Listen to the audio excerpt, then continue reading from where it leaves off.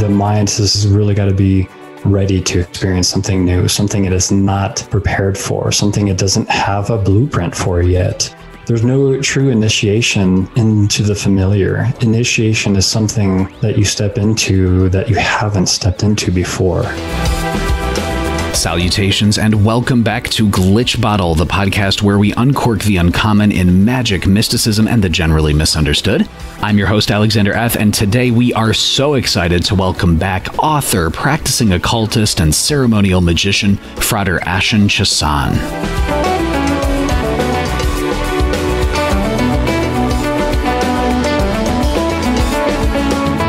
I think you will absolutely enjoy this episode, listeners. And if you haven't already, I'd encourage you to check out Frater Chassan's previous appearances on the podcast, where we discuss his two books, Gateways Through Stone and Circle and Gateways Through Light and Shadow, where Frater Chassan discusses working with the archangels and many other spirits while sharing practical tips and observations as you embark on your own ritual magic journeys. And in this podcast, in addition to answering your wonderful Patreon listener questions, and thanks to each and every one of you on Patreon for your support and your excellent inquiries, Frater Chassan also shares very valuable and practical advice about practicing Solomonic magic. We discuss dealing with fear as it arises in ritual, embracing the strangeness of magic versus having a false idea of what to expect, the importance of slowing down and appreciating the creation of magical ritual items, the importance of getting out of your comfort zone in a ritual, practical tips for doing evocations outdoors, the real meaning of magical circles from Frater's deep experience, also how magic works independently of our assumptions, how exchange goes well beyond just words with spiritual entities.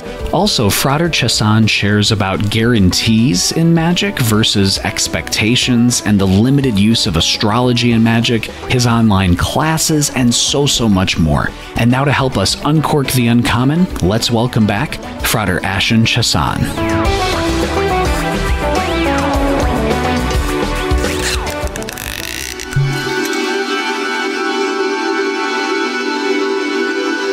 Frater Ashen Chassan, thank you so much for stopping by the Glitch Bottle podcast today. It's great to be back. Thank you for having me. You, Frater Chassan, had a recent Facebook post where you were sharing with readers about the process of not only going through evocation, but even consecrating materia magica, like a wand, for example. You talked about how it's natural to fear these entities that you might be working with, especially when it comes to evocation and for the first time. Can you share a little bit about the importance of fear, and what do you think about people who say they never experience fear? Feeling fear is not necessarily something that is part of or should be part of the grimoire tradition. Can you share a little bit about that?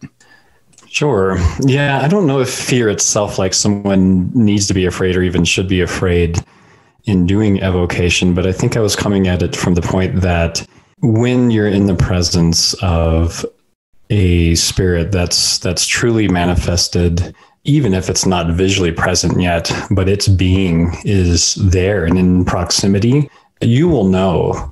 Even there's historic accounts of people who were not able to see the spirit during one of these operations, but suddenly they became very fearful. And I think the translation of that is that there's parts in your mind, your being, whatever it is that you're human in your mind, that something is there. And it's not just your imagination. Something has arrived, and it's something that's different than just a darkened room or even just being out in the woods. It's a very particular, I think, type of fear or nervousness, dread, something that arrives that tells you there's something here, there's something powerful, there's something conscious. It's very nerve-wracking. And I've had this experience several times, and especially during the most dynamic times, that when I hear accounts of people doing evocation and there's no real shift in, I say consciousness, but I want to say that deeply rooted, almost instinctual reactions, not something that you're imagining, not something that you're bringing up because it's a spooky surrounding and you're wondering what might be out there, or something that can be conjured through imagination. but something that truly arrives, something that's in your midst that goes to your very core, that something's there. It's not logical. It's not rational. It's not something that you can reason away. Something is there and your whole being knows it. So I think if that's a kind of fear, it's a very, I think, rudimentary, perhaps crass term to denote what I'm getting at for a very powerful spirit being in your presence. This is something that's even biblical, and this fear can arrive whether it's an angel or a demon. You might get a sense of its nature that might touch on the feeling and reaction as well, which I certainly have. I can get a sense of what the being's about when I have that feeling arise within me. But it's something that's definitely changes your perceptions and feelings of what's going on. And I think when people are truly successful in what I'm referring to as evocation, evoking these spirits, this is something that at some point doesn't have to be every time, and especially not after the spirit becomes familiar. This feeling should subside. There should be more of a familiarization sense. Definitely in some of the initial occurrences, this is something that occurs, and there's evidence of this, both historically and fairly currently as well. When it comes to evocation, there should always be this element of, how would you phrase that, strangeness or ability to understand that what you are doing right now is a completely unique experience. It's a completely unique evocation here and now in space-time. Like, this is not something that can be easily categorized into a neat little box. Would that be somewhat fair? Definitely. And I think you hit the nail on the head, the strangeness, the differentness, the foreignness of the feeling. And I think a lot of the accounts of, like you said, drums and soldiers and wailings, there's all sorts of things can and do occur when the evocation process is successful and the spirit is arriving. And I've theorized a lot of what these things are exactly.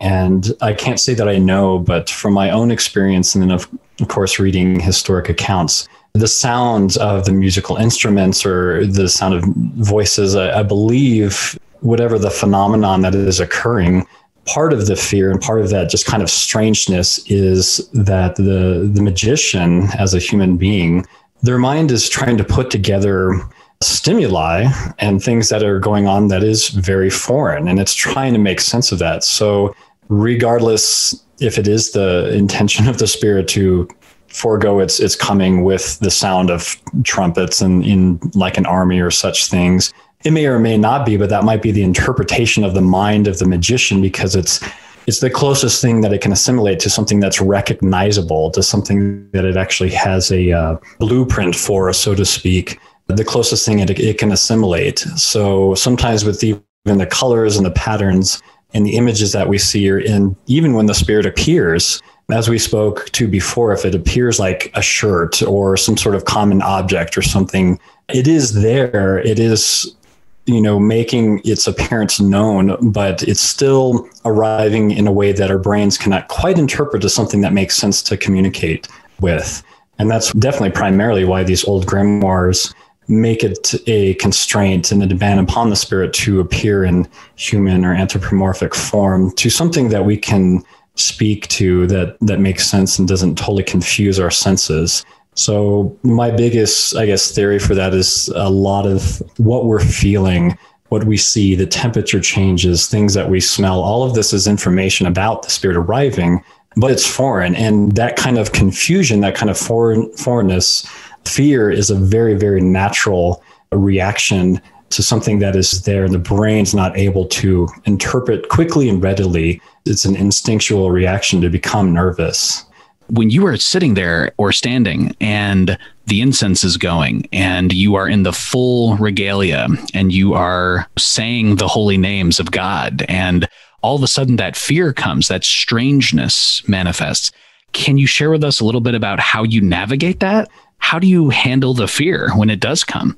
And I think it's just in the state of being. I think there's a lot of things at work there, and it really is an initiatory experience when you are standing there.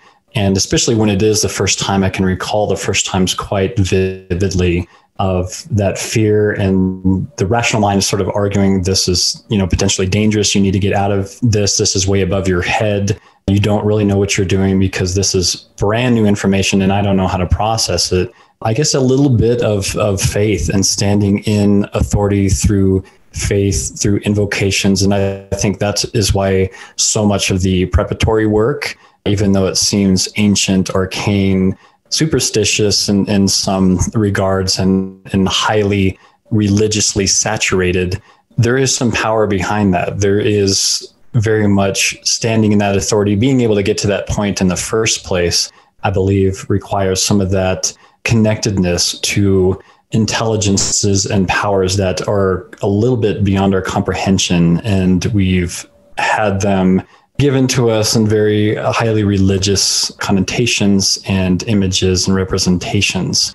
And it's not that it's exactly perfect in form, appearance, and preparation, but there is a power there that causes this to work. And it also is that same power that I think that allows us to stand fast when we're seeing these things for the first time, or even later, and we're being filled with this kind of dread. But standing in the authority and the assertiveness that, we're able to move from this point. And even though, we are filled with these emotions, we are standing there as a magician, and that a magician that is working through a technology that has been made sacred through very intense levels of purification and working.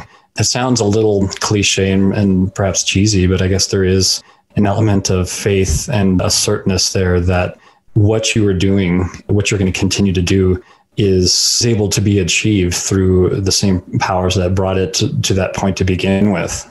One of the themes that I also got from your post is to slow down and to appreciate each magical act. When it comes to slowing down and having sacredness in everything and experiencing everything, what do you think people miss when they rush through things that might seem quote unquote basic, like things about basic materia magica? What do you think they miss when they're doing something like cutting a hazel branch for a wand, for example? I know we've spoke about this before, but there's so much occult virtue in the preparatory and crafting of the implements and of the pinnacles, acquiring the vestments and vesture, this type of thing, and also exercising them and consecrating them. This is still part of the work that I think more and more people, as they listen to the podcast and they do more research and confer with people who are actually doing this art, there's a lot of power and there is a lot of initiation and relevance in this art of crafting and making these tools. Part of what I was posting about was recalling, how I felt and the things that seemed to stick out. And there are things that you could kind of imagine and I guess kind of get a sense by thinking about what this process would be like. But there's so many things that I would have totally missed had I just purchased everything, had I just been really focused on quote unquote getting to the good stuff, just worried about the spirit evocation. The entire art, it is an art. And there's something about purifying yourself, waking up and being present and possibly out in the woods at the very first hour. It's a magical experience in and of itself to see the light change from completely black to this bluish to this, silvery gray as, the first hour witnessing and being alive for that. The difference between the sounds in nature, even the wind in the trees, a lot of times it's very, very still. And that first hour, the winds haven't even woken up, it seems like. And being next to something, if you're going to have a wand and cutting that wand, being there, being the one that severs it before and as the light hits it, and catching that. And I think there's something that when you're present and you're not making mental assumptions, you're not thinking ahead, you're not distracted by so many things, being present in a magical creative act, I think gives so much virtue that it won't even be fully appreciated till later after you've meditated on that. Because now when you hold and use that wand, all of those memories, those sensations about what it was like being awake and active and doing a sacred magical act, on that hour way back when, something that you had planned out and put a lot of effort into. And it doesn't even have to do necessarily with the perfection of the craftsmanship of what you're doing. It does have to do with your, people say intention, but the intention can be just as practical. But if you're present in the experience, I believe you're going to get so much out of it that nobody can teach you about, nobody can tell you about, nobody can tell you what you should be feeling or how it would feel. It was there and it's real because you were there, you did it, and you have the experience exactly for what it was. And I think that is the intentionality, and it's also the occult virtue that's in a lot of these things. And some people go through this and they make it and they get nothing from it. That's, their experience as well. But I think for the true magician and mage, these experiences, they hold a lot of meaning. Being comfortable with embracing the present moment, and yet also, as you write about, Frater Chassan, getting outside of your comfort zone, because you say in your blog post, quote, and I love this, "Who among us has struck out in the dead of night, beyond the reach of civilization, technology, or the safety of vehicles, to stretches of road thrice or more, extending into the darkness of unseen destinations?" Like, that is so poetic. It's so nice. And yet the message is so powerful. So can you share about the importance of literally going outside of your comfort zone? Quite definitely. And it's one of my stances that if someone is truly called to this, and if somebody truly wants to experience the extraordinary, and I would say the reality of magic and the world of spirits, that you really have to go outside safety. This kind of practice is not safe, in that you will not experience the reality of it or a genuine, authentic experience of it if your mind tries to convince you to always do it within safe parameters.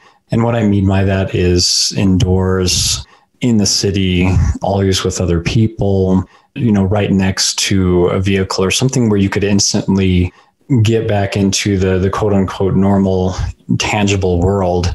If you cling to that, I truly believe that most people will not be able to enter into this other world and have these extraordinary experiences. For one, they are terrifying, and I haven't come across any real accounts, but if I did, of anyone trying to say that they did so safely and it didn't impress much upon them, or they weren't nervous, or they weren't frightened, I could not believe that, because there's so much about who we are in our society that keeps us distracted, in the appearance of safety, this kind of connectedness to known and everything being assured. I was thinking back to my experiences, a few of which I had, and one of the last ones was a consecration of the knife of Cassiel, which I kind of go into, and I explain how it was explained to me and made in my second book. But I was way out in the mountains in the dead of winter, and I chose a Saturday, and it was like 3 a.m. and there wasn't anybody. I couldn't reach anybody if I wanted to for miles and miles around. And I was doing this ritual, and things become surreal, and that sense of fear, sometimes almost panic, comes up, and your rational mind tries to argue with you about, is this even real? Are you going to get what you want? What are you doing? There's something dangerous. And the people being able to push beyond that and really put yourself in these circumstances, whether you're at a graveyard or at these, notoriously, there's a lot of powerful spots around the world where these energies are very rampant. And very few people, I think, put themselves in there without trying to do sensational things like carry a camera and, record it for paranormal shows or this and that. But going in there to call spirits intentionally, with leaving your cell phone and everything behind that you could possibly fall back on. These experiences, I think, will generate real authentic experiences for people that will bypass the mind and the rationale and simply just doing these things mentally, so to speak. That's what I was writing about, trying to articulate these situations that I've put myself in intentionally, and how I felt, and the occurrences, and that was the best way that I could kind of touch on that, because it's very difficult to put into words exactly what those experiences are, and there's no guarantee exactly what they are going to be, if anything at all. But from my personal experience, it's been some of the most dynamic and world changing. And I say initiatory because you really are stepping out of the known, stepping out of the reality that your brain, your mind, and sometimes your persona is fixed on and is so assured about, and really stepping into something new and unknown. And if a person is going to do that, there's going to be fear if it's for real. And I'm pretty affirmed in that. As we record this, Frater Chassan, it is winter here in the Northern Hemisphere. And this actually begs the question, okay, someone out there might be saying, I'm ready mentally. I want to open myself up to the strangeness, to even the fear. I am ready. But they might not know exactly how to do or how to proceed with an outdoor evocation. So can you give us just kind of some practical tips? So for example, do you do evocations on public land or a private forest? It's wintertime right now. Do you bring any hot coffee or food? How do you carry all of your supplies, like a giant circle and a heavy sword in there for the ritual? I think people would be really fascinated with any kind of practical advice you might have.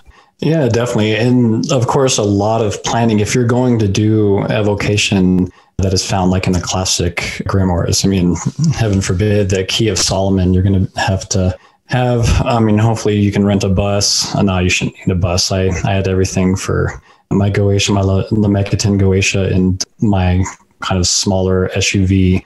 But I do recommend that it is a lot of planning, and you're going to need to find a piece of land that is removed, and that you're very sure that you're not going to have people driving up, people, hiking or coming across what you're trying to do. And I know people have spoken before about the difficulty in trying to find this. There are very many wilderness spaces still around, and it might be a drive for some people, but the possibility is still very much there. I do recommend, if it is possible, if you have access and can possibly either rent or purchase, would be ideal piece of like forested land or wilderness land, something kind of out and away. And if it has kind of a gate, an outside barrier to really keep people from coming through, even the better. I mean, that is kind of the ideal situation. So private land that is not going to be, happen upon by hikers or people just out exploring or what have you, is the main idea. Otherwise, there is a chance it still can be done. But if you're going out there super early, super late, you have better chances of somebody not coming by. But it's always that risk. As far as getting your materials out, it's not too difficult. You can pack things away in the circle. And like I said, I had a fairly small car. The first traditional Goetic evocation that I did, it was way out. I actually did mine in a yurt that I rented and nobody was around. So I kind of had it in closure, and it was just the point of setting everything up in my car and getting ready. So that was pretty easy. Even for that, especially if you're really trying to step outside the bounds of, again, falling back on safety and this type of things, you might have to get a backpack or carry some items out. It might take a couple trips, but I shouldn't imagine that if you carry things even a couple miles, you shouldn't need more than a couple trips at the most. But finding a suitable spot, and really, it sounds a little new agey, but getting in touch with the area before you start drawing your circle, before you start laying everything down, really getting a sense of what is around, both physically and otherwise. I'm very much, in the knowledge that there's a lot of spirits everywhere, and especially out in wild places, which is why I believe the grimoires really recommended that magicians go to these places, because they're access points and also energetic points of where spirits are already. And so getting, in touch and calling others in these areas are ideal, but making sure that, hopefully you are not completely pissing off something that is dwelling there, and you can kind of give a sense of communication to see if this is something that's a good idea. If you can communicate to the genus loci or whatever is there of what you're intending to do. So there's a lot of preparatory work that can go into it. And these are some of the things that I recommend. But ideally purchased or privately rented land, something that is off and away, or really going out to a spot that's hard to reach by people, possibly so you could set up and it's very unlikely for somebody to come upon your working. But it's just going to take some exploring. It's going to take some research and preparation for sure.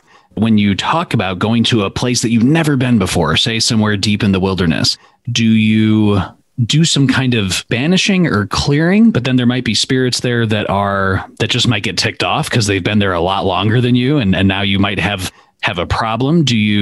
There's obviously the classic, laying down your circle and then reading from the Book of Kings and the consecration of the temple to kind of clear a space with consecrated holy water. I guess it kind of depends on what spirits might be there and kind of what reaction you get from the area. Would that be somewhat fair?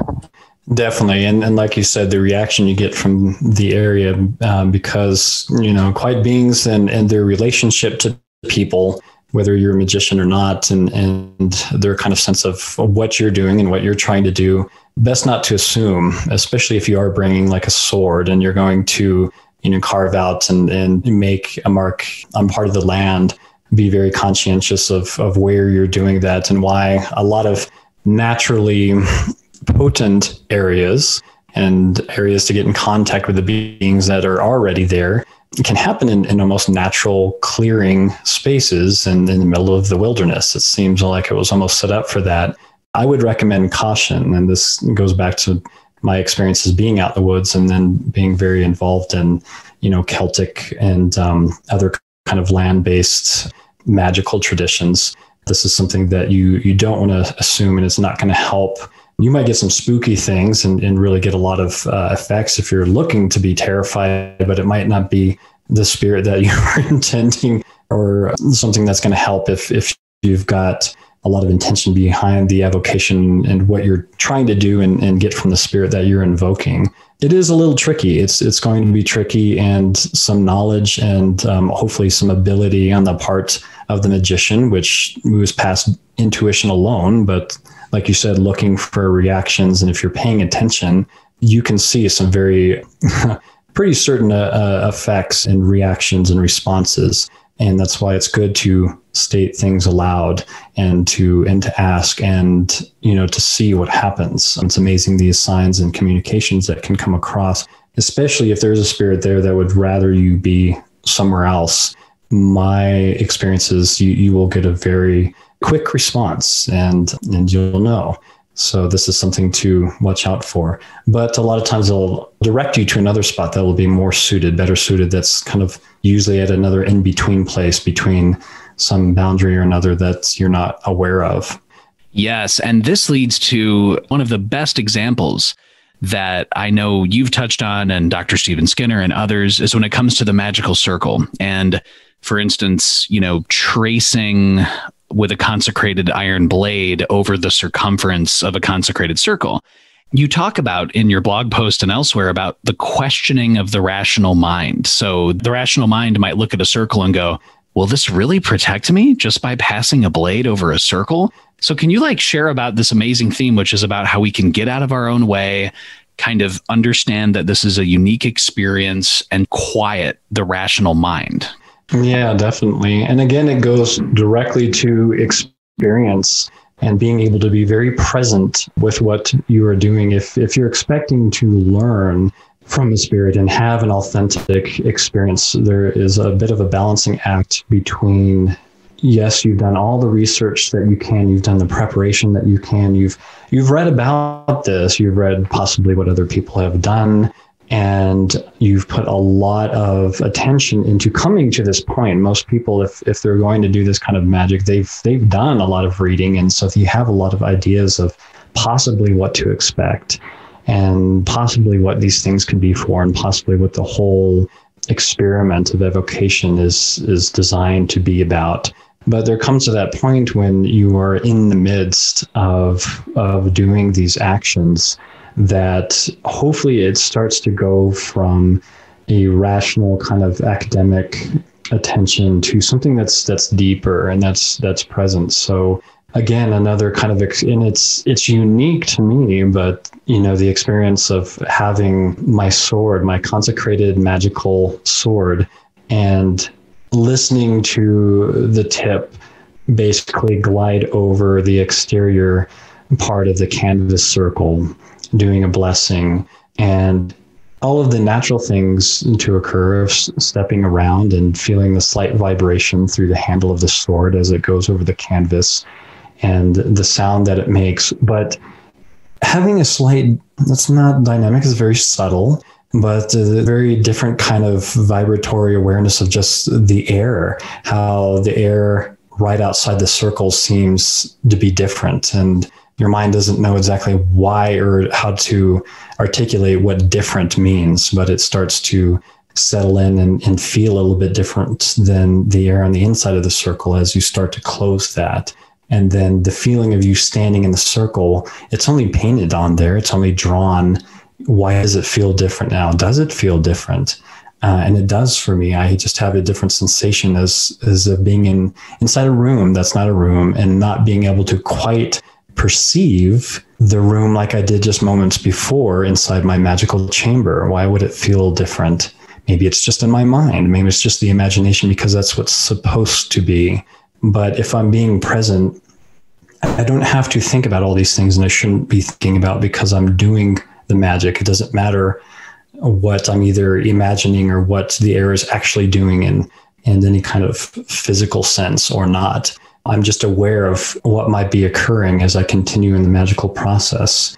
And the feeling of the steel, how much that imprints on. And it's, it's something I said, it's not huge. It's a very subtle, thing. And you don't know if that is this action, can this really keep a powerful spirit at bay? Does it really matter? This action having that big of an impact on the quote unquote astral or anything else.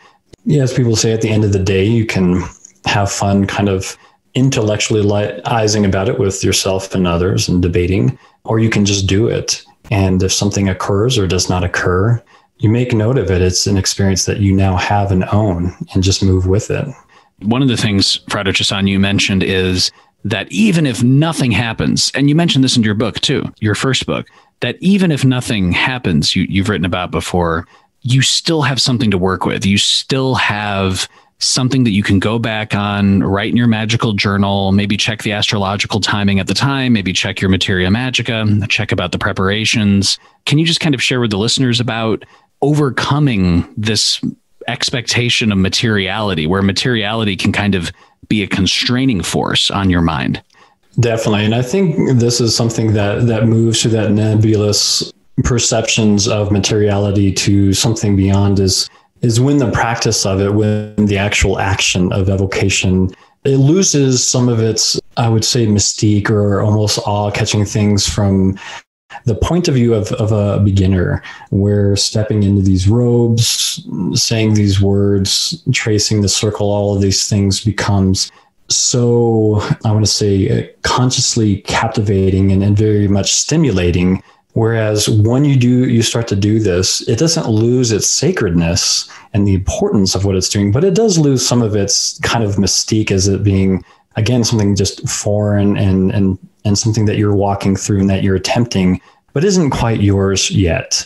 A lot of times I associate this with like martial arts, like learning a new move, or if you're a new student to martial arts, putting on the gi or the uniform. I can kind of remember as a kid, it's been so long now, but that was something like, putting on a really cool costume, like turning into somebody else and, learning to tie your belt. It's something that is kind of cool, and it's an experience, but it's still not yours yet. But when you've put on a gi for 20 plus years and you're doing this, there's still an acknowledgement of what you're doing as part of the ceremony of the whole art that you practice. It doesn't necessarily lose its import or what it means, but it's something that's yours. It's something that you've done several times, and you step into it as an experience. You are the magician. You're not just assuming the role of the magician or play acting. You're not playing dress up anymore. You're tracing the circle. You're saying these words with intentionality, but all of a sudden the vestments, the art itself, the invocations, they're no longer a conscious distraction. They're actually something that you've become, hopefully through practice and repetition, adept at. So now your whole attention is focused on being present in the actual art and accomplishing what you're set there to do. In my experience, there's no way to kind of bypass this. You can't jump ahead. You can't supplement experience. There's no way to kind of bypass that, no matter how much intellectualizing or sort of, imagining what this would be like. You have to do it, and you have to do it several times. So if nothing occurs, the spirit doesn't show up, but you're committed to be a magician, you're going to take those notes and you're going to do it again. And you're going to do it again. And each time, hopefully, if you're paying attention, you're going to learn something valuable. You're going to learn something to change or something to assume, maybe not catch your alb on fire that you did last time. Whatever it is, it's going to be a useful practice for you, because you're not just attempting to get some sort of glamorized experience the first time. You're actually doing the work of the magician. And this is something that's different than people that try this even a handful of times and it doesn't really make a big impact on them. They're playing at something that's not theirs yet. And you've written about this and spoken about this extensively, about a specific goetic operation that you engaged in that, it just did not come to fruition, and just being so like, what did I do wrong? And then I always think about exactly what you said. If all of us gave up the first time we tried something, we just wouldn't do anything. Imagine riding a bike, for example, having that ability to get back on and to keep trying until something clicks. And the moment that clicks is just such a wonderful confirmation of why you put in so much hard work in the first place. Well, definitely. Yeah. It's the same. Like I joined, this martial arts class and I was practicing the techniques exactly as they told me, for 4 months. And I've been even practicing them when I go home. And, I went to my first tournament and I got my ass kicked. And it's, and you can look at that as the end. But the true initiation, the true step to a practitioner and then hopefully adept it really is that saying that, the difference between you and the master is the master has failed more times than you've even tried and done this. And that's the difference. And that can even be seen as one success. So exactly. And it applies to everything. I think people forget. And that's why I reiterate these points in the society of kind of instant gratification. If people are looking to do something simple and easy, there's several ways to contact spirits. There's several ways to do magic, whether sympathetic, image, or spirit-based. There's ways, and sometimes it works. And sometimes, it just depends on what clicks with you and what you're going to be successful at. But when it comes to Solomonic magic, when it comes to classical evocation, it is really an art and skill set that it's going to require a lot of the person to get something out of it where it's going to be very meaningful. To be honest, if somebody's meant for it, the entire thing is going to be meaningful. And there's going to be so many different aspects to that and how it transforms themselves, how they view the world and how they practice their magic and live their lives from that point. It's a very much all-pervasive, type art form that I believe it was meant to be that way in the first place. Even though it's practical, these things happen anyways. And you really can't have one without the other, even if your original goal is just, I need something practical. You can get that, but there's all sorts of other things going on at the same time. Sticking with magical circles for a little bit, Frater Chassan, we do have many Glitch Bottle Patreon listener questions for you. And this first one comes from Sejdar. And Sejdar is asking and saying, regarding the circle of protection in the grimoire tradition, the argument is usually related back to the PGM, the Greco-Egyptian magical papyri. But looking at the PGM, there are plenty of ambiguous pictures and texts. And Sejdar brings up, for example, the Ouroboros circle, the sigil of what's invoked, or the objects. And there's a Babylonian scrying bowl that Sejdar brings up, which has the text and circle inside them that were meant to capture the demons.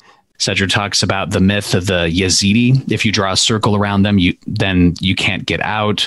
And he says that there are plenty of these tidbits to suggest, Sejdar says, that the meaning of the circle of protection has been transferred from that of ensnaring by circling what you want to control to that circling of the practitioner to not let something get to you. So Can you share, Frater Chassan, just about, from your experience, what do these circles do? The magical circle for any, especially Solomonic magician or classical magician, is, I guess, without punning, is the foundation of the art, and the conception of what it is. It has really changed for me, and I've been able to, I think, articulate about it more since I've been using magical circles more and more through my magical profession. And what I can say is that most people, and probably including myself when I first came to this, are mistaken when they consider the magical circle's primary and possibly only function is that of protection. It is not. We have to look at this kind of differently and through paying attention. But I think through involving yourself in actually doing this, it becomes apparent, especially where Solomonic magic is considered the holy names and the several names of either the spirits ruling the season, time, direction, the names of God, which have very particular meaning when it comes to spirits. They're not there for just protecting the magician from harm. Their point is they're there for authority. A ceremonial magical circle is basically inscribing or painting the phone number of the spirit and where they reside on like a rotary phone of the magical universe. By knowing the names, the directions, the rulers, the time, magicians inscribe and draw the particular conduit of intended audience through the incomprehensible network of totality, I guess you could say, to pull forth a being that's not of space and time to a point of paradoxical fixed interaction. It includes the highest names and authorities by which, they're also called aloud by the magician. And the circle, through this proper knowledge and symbol and gesture. In previous podcasts, I've talked about this kind of triplicity, this triple secret, thought, word, and deed that's very much in Western magic. It's through symbol, it's through word, it's through gesture, it's through this spoken words that gives us this power to be able to call the spirit forth. And when we have that knowledge, we're able to apply it, to put the symbol down and also enunciate. And all these things working together, this technology, this power, and stepping into this authority calls a spirit. The magical circle, if anything, it's really creating a node, creating a space and a non-space that the spirit can see, for a lack of a better term.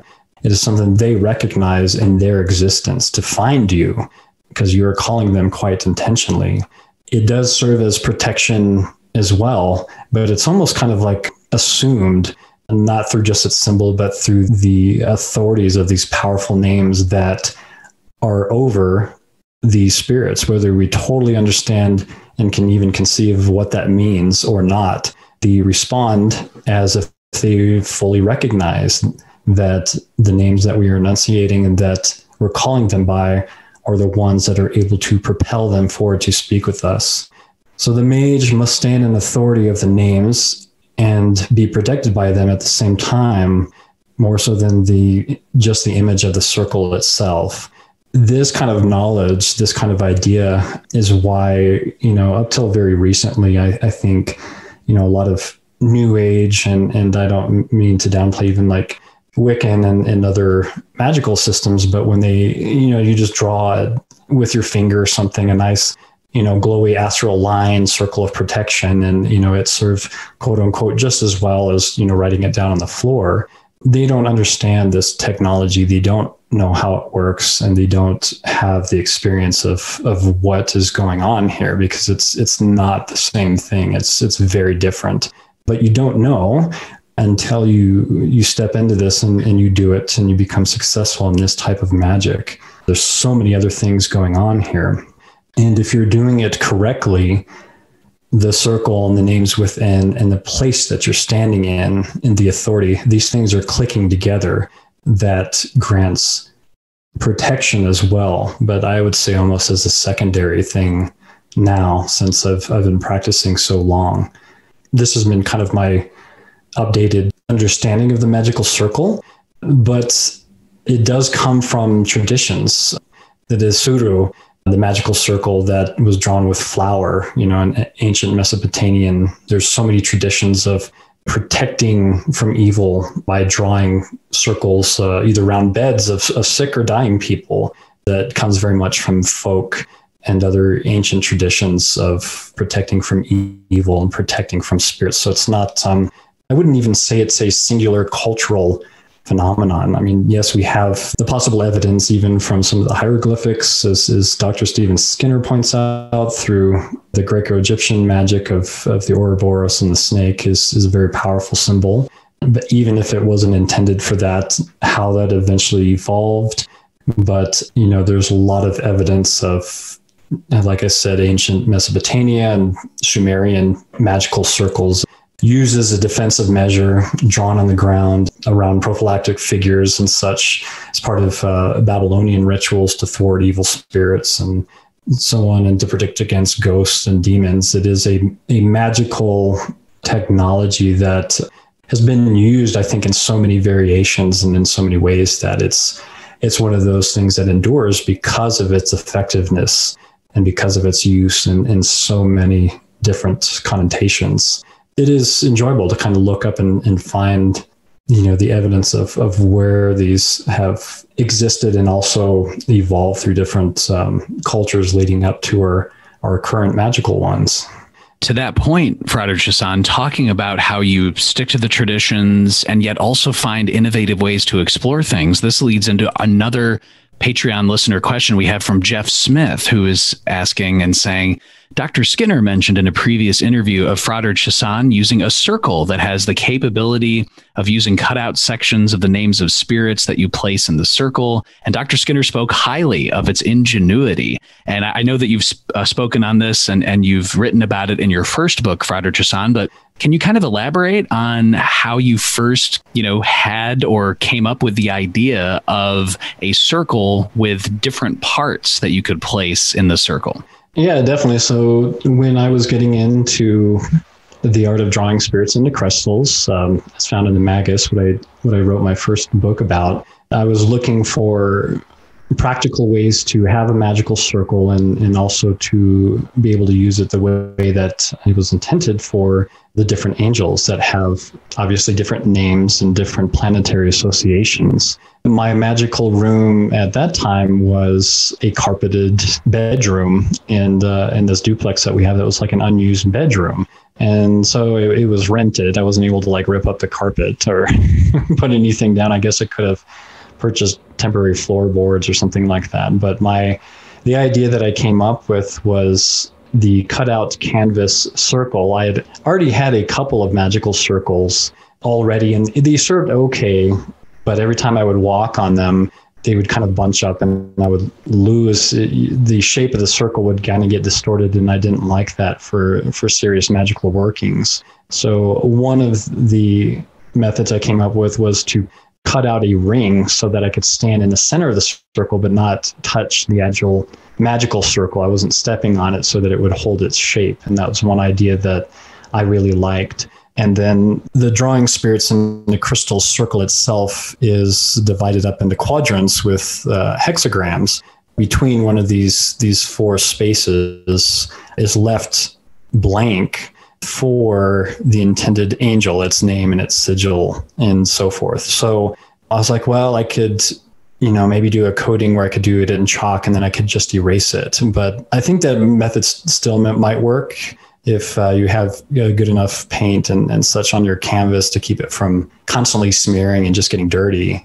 That was one idea, but I decided to cut out a section and make several circles and use a section that I could lay on top and in between the main lines. I made it a little bit smaller so that it would fit between the main lines of the magical circle, but fit exact and directly right on top of the canvas. And it was made of the same material, and it laid flat directly on top, and it seemed to work. It never, got pushed off or slid off or anything else. So that's been the system that I originally came up with, and it's worked for me since in every working. And I've made them for the planetary archangels, for other angels, for other spirits, and even for elemental kings and so on and so forth, and the Olympic spirits. So I have several of these sections that when I want to contact one of those beings, I find its circle section and I'm able to lay it out and just place it on top as part of my arrangement, part of the ceremony. And it seems to work well. I don't think it's the only way by any means. It's just something that's served me well for that particular kind of working. To that point, can you share a little bit about something you touched on earlier, which is a necessary physicality of things? Because like you say, people might say, well, I can just trace the circle with my finger. I can do it in my head. And it's like, well, if you look at the technology, it's laid out in a very physical way. Another thing that people mention, which we'll get to in a little bit, but that you and Dr. Skinner have both talked about, is you have to say or speak the names, or if you're asking a spirit a question, to do it out loud. That doing it in your head, for example, is not something that is usually the way it was done hundreds of years ago. So can you just talk about, for those people out there who might say, well, I follow this path with a magical circle and I do it this way, or I do this differently. Can you just talk about, from the grimoire perspective, why that physicality, whether it is a physical circle, tracing it with an actual sword, or speaking with your actual voice, why that physicality is so important? Yeah, and it's really not like a testament and like a fixation on even the material, but it really is through my personal experience in doing these things, and also researching lore and researching magic historically and what was done and why. And granted, there's going to be some superstition, there's going to be some knowledge and such that seems outdated. But as an example, for whatever reason, cultures, religions, languages not being a factor, iron is something that is found in lore through Tibet, through Irish and Celtic lore, and through Middle Eastern. You're going to find evidence for some reason that a lot of spirits don't like to abide by iron. And yes, the association through Mars and what that means, and there's different parallels, even with cultures though that they don't share the same cosmology or the same correspondences necessarily. That's something that seems to be very consistent. And my experience is that it's very consistent in how spirits directly react. Not even when I was expecting it, most notably in times that I forgot or I didn't expect it. I wasn't expecting anything. So it's very much in my magical knowledge and experience that they have an issue with iron and with steel. So, what does that mean? Well, that you can use that as an implement if you need a barrier, if you need something that needs to control these beings. If you have a weapon or a tool, it's not something that you can just kind of imagine or whisk away. This is not something that, well, it's just because it's in your mind and you read that maybe spirit doesn't like steel, then, just imagining it is good enough. It doesn't seem to work that way for me. Magic seems to work most independently of my assumptions a lot of times. But luckily, I've been able to integrate what I've learned and use it in practical methods.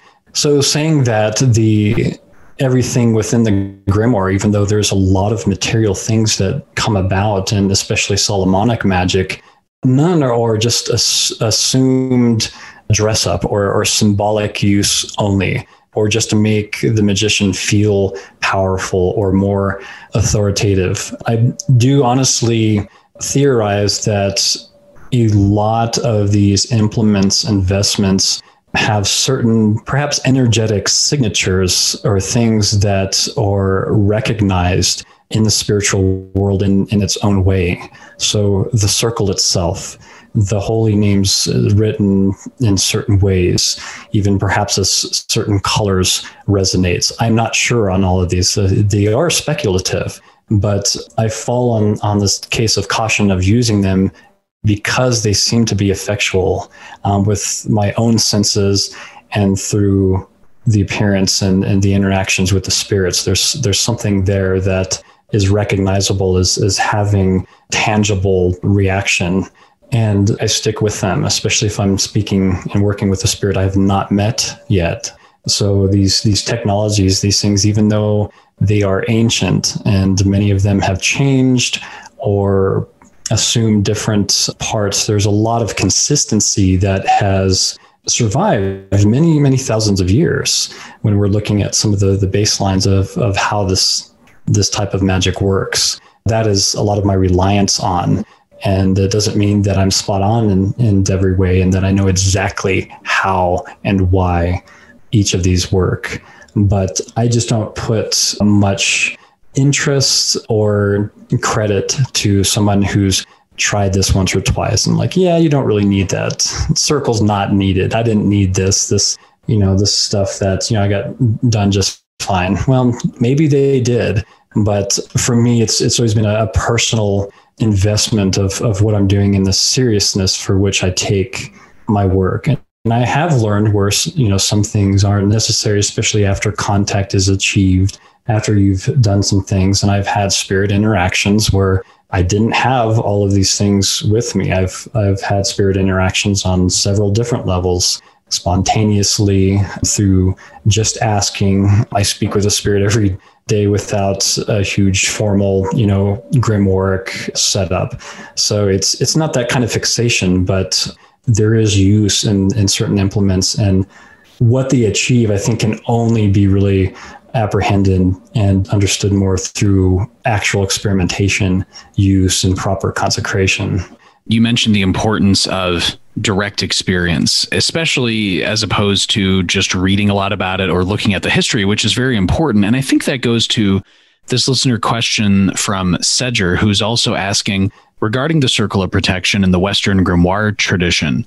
Sedger's saying, hasn't it been too much of a focus on the protective elements due to the layer of Christian interpretation of the spirits as being evil? And so we, of course, know that Christianity, even though, as Joseph H. Peterson and others have pointed out, how magic was tolerated and practiced varied, of course, from region to region in Europe. But spirits overall were seen as either evil or fallen angels in the eyes of, say, the church at the time. So can you share a little bit about that in terms of the history versus the direct experience, especially when it comes to the circle of protection or, all spirits being labeled as evil?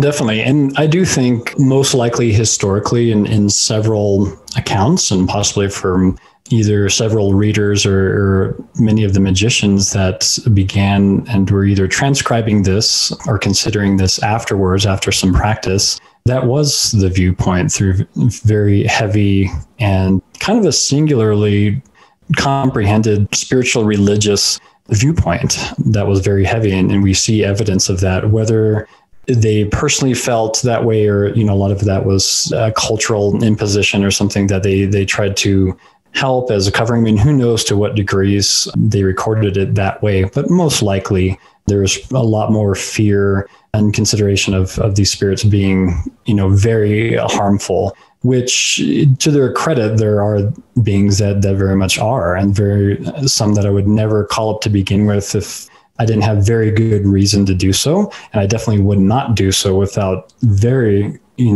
heavily protected vestments and, using a magical circle and everything to that degree. But I do think some of it has changed. Like I said, I think definitely through my own experience and also through direct knowledge.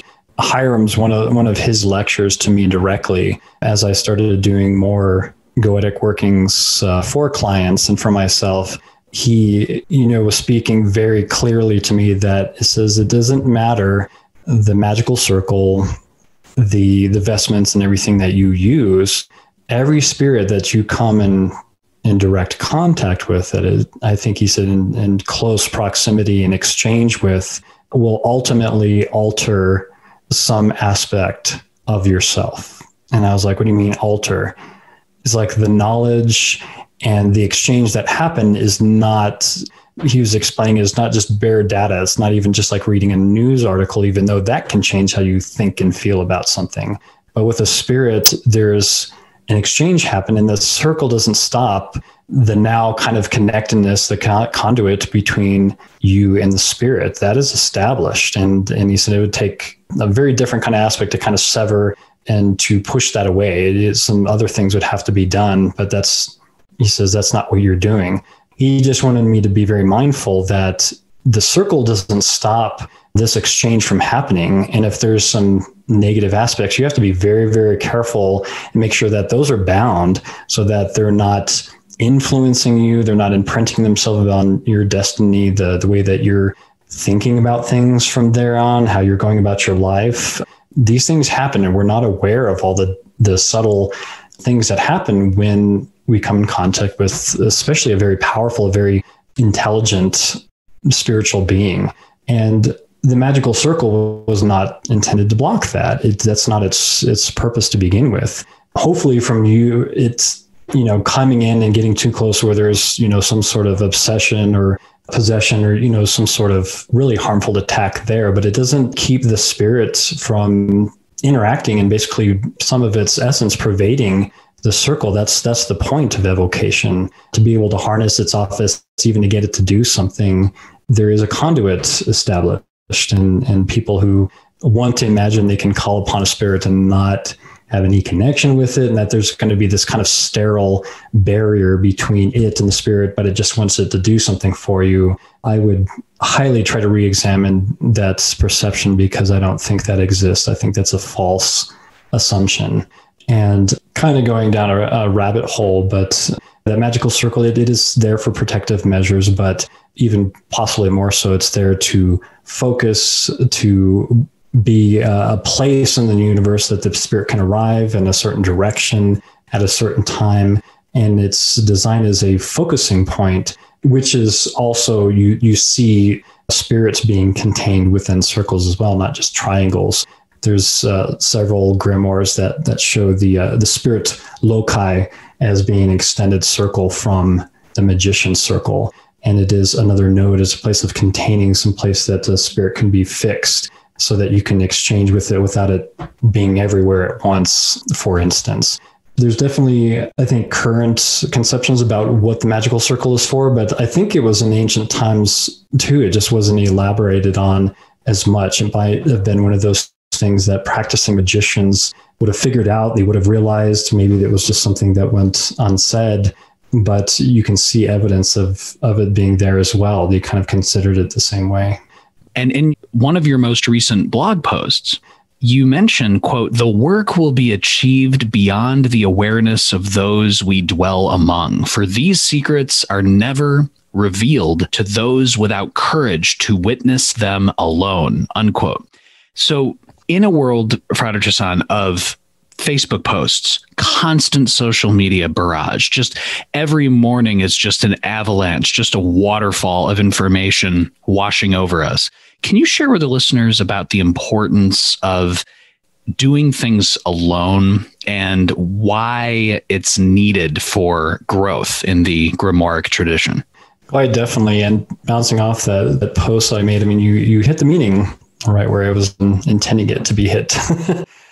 And it really goes back to, not to quote myself again, but the occult remaining to the occult, revealing itself in sections for those that are meant. And even though there's so much, the magical community, the scholars involved, the people researching it, the technology, the grimoires, the methods that were practiced, the people who are practicing them, the people who are fitting this information together, whether they're practicing it or not. This is something that within the last 10 to 15 years has exploded, and it's amazing, and have learned so much. And I think we have so much more tangible resources than ever before. And it's amazing, and more people practicing magic, I believe, than ever before, just because the availability is there, where it wouldn't have been no matter what time you lived before. It just wouldn't have been to this degree. Saying that, there's going to be many people that take a very academic interest with it, and they're fine where they're at. They're going to be some people that are fascinated, but they take a little bit of piece of it and they experiment to whatever capacity that they can. and that's fine as well. And magic works across these different lines, and it's not fixed into any kind of section where it only works this one way.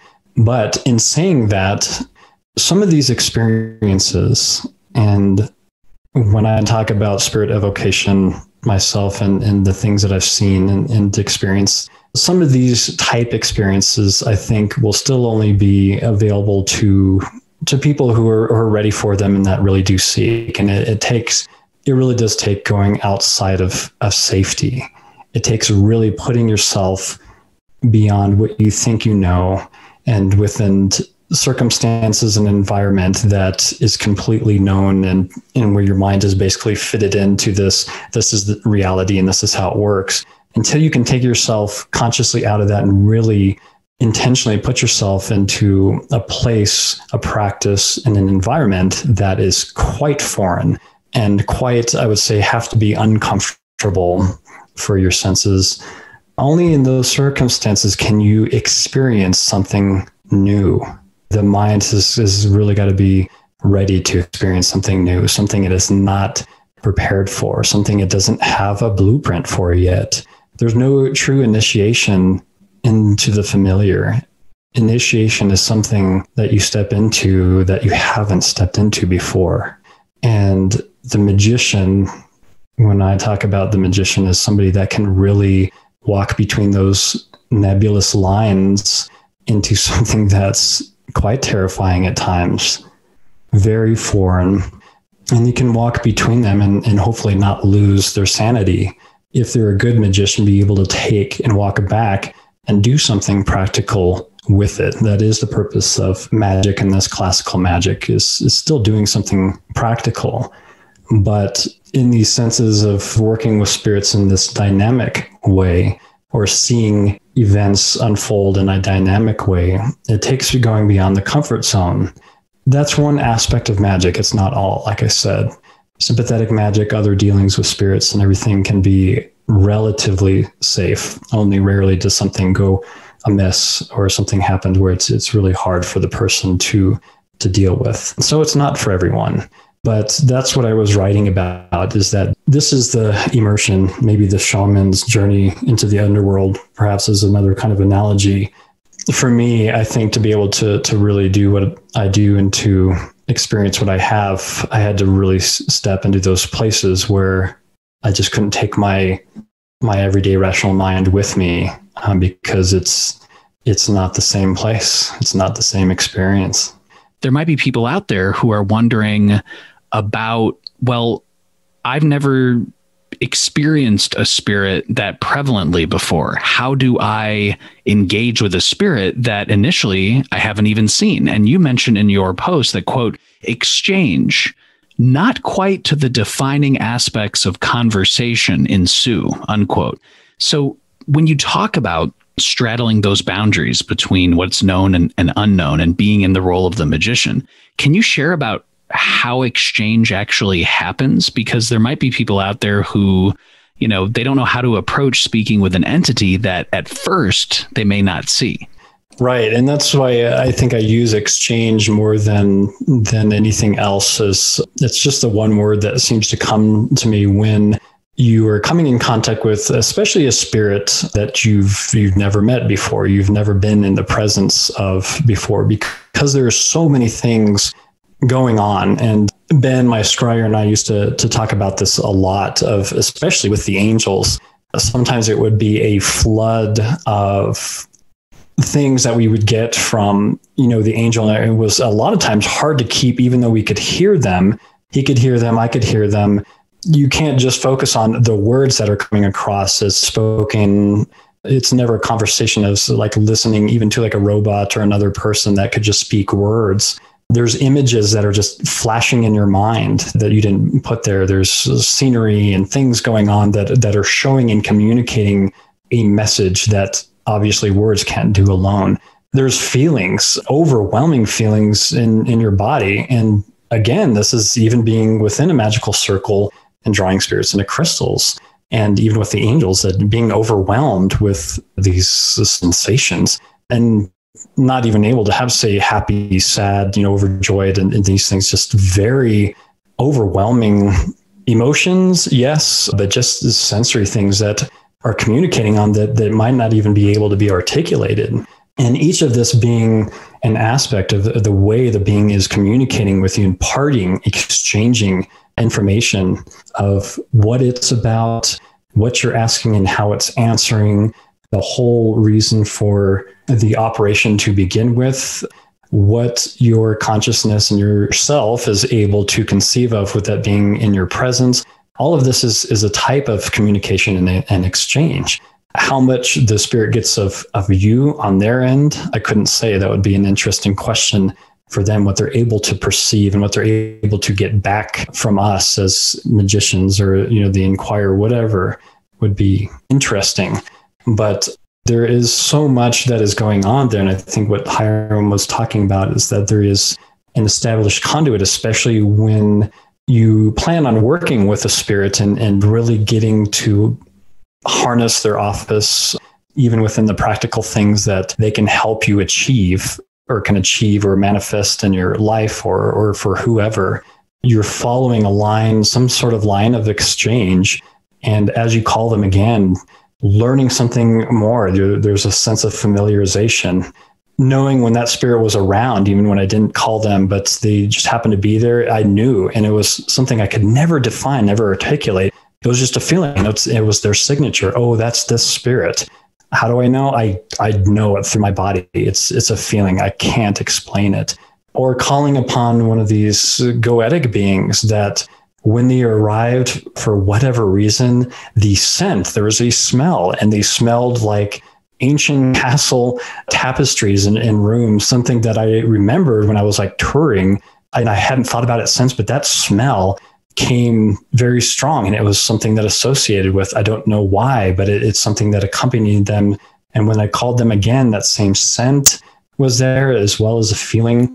So yes, exchange. It's not the same, and it's something that cannot be predicted. It's not something that can be, I think, rationalized or intellectualized, where it can be even fully understood. I'm sure different people, even if we're just talking about people's different physical brains, it has to register a little bit differently for people and not the same across the board. So there's so much going on with these magical experiments. And I don't think any one person has completely analyzed it to such a point and documented it to such a point where it's easily definable. I really don't think that'll be achievable because of the uniqueness of the experience and the very vast and numerous ways that spirit and people can exchange that way.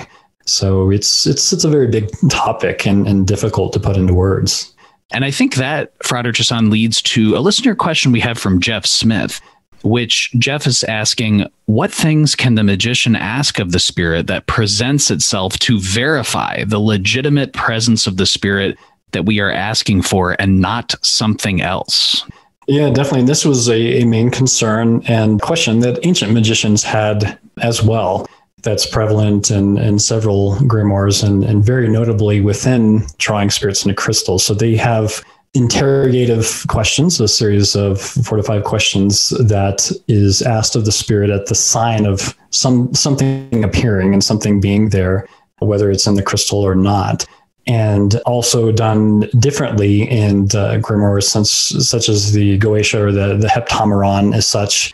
I guess it can be a pick your poison, or if you're following, try what the grimoire recommends first. And if you need some further validation, there's ways to test this. So they call it testing the spirit. The method that drawing spirits into crystal uses, the magician makes the spirit swear by the blood of Jesus Christ that it is indeed the spirit such and such, and basically has it swear to its name, swear to its sign, and that the idea is that it cannot swear to this holy authority and be false.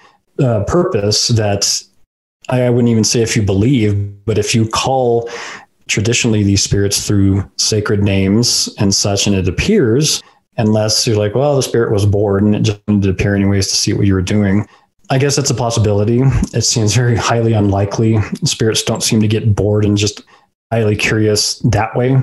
There are trickster ones and curious spirits that can come around, but to that kind of dynamic effect, there's a lot of energy moving around. And if they're able to swear that they are such and such, that seems to be a good way to verify it. If we're talking about like the Lemegeton's Goetia or the Heptameron, you're invoking the spirit or these spirits and you're seeing lights, hearing things. And there's some note to the spirit. For them, showing the pinnacle or the hexagram of Solomon, this ultimate symbol badge of authority, its direct purpose is to make basically all this random stuff stop and for the spirit to appear in one fixed location, present itself, and basically acknowledge the entirety symbol of your authority with this image that's presented. It's uncovered from the linen and it's demonstrated, and you basically declare as the magician and stuff to see the symbol, basically cease all this action and swear to be truthful, appear onto me physically or visibly, speak onto me audibly and clearly in a voice that I can understand. Don't leave until I give you the license to depart. And this is where the binding contract is. And this is why it's so important in classical magic, and it was done on purpose. But other people see this binding, or they just hear binding as, something that is very, angering to the spirits or damaging. And granted, a lot of the spirits, they do not like it, but to be sure of what you're talking to and be sure it's the spirit that you're intending, this is the step that has been recorded through, and is found in several grimoires to make sure that you're speaking and talking to the correct spirit, and that it's also going to exchange with you properly, that you can understand it, that you can learn something for it. And yes, eventually, if you need something for it, if you want it to do something, that it's going to fulfill those tasks, or at least tell you if it can't, what else it can do, or, the discussion goes on from there. But until you get it to be kind of this murky or very kind of nebulous reactions, you don't know what it is.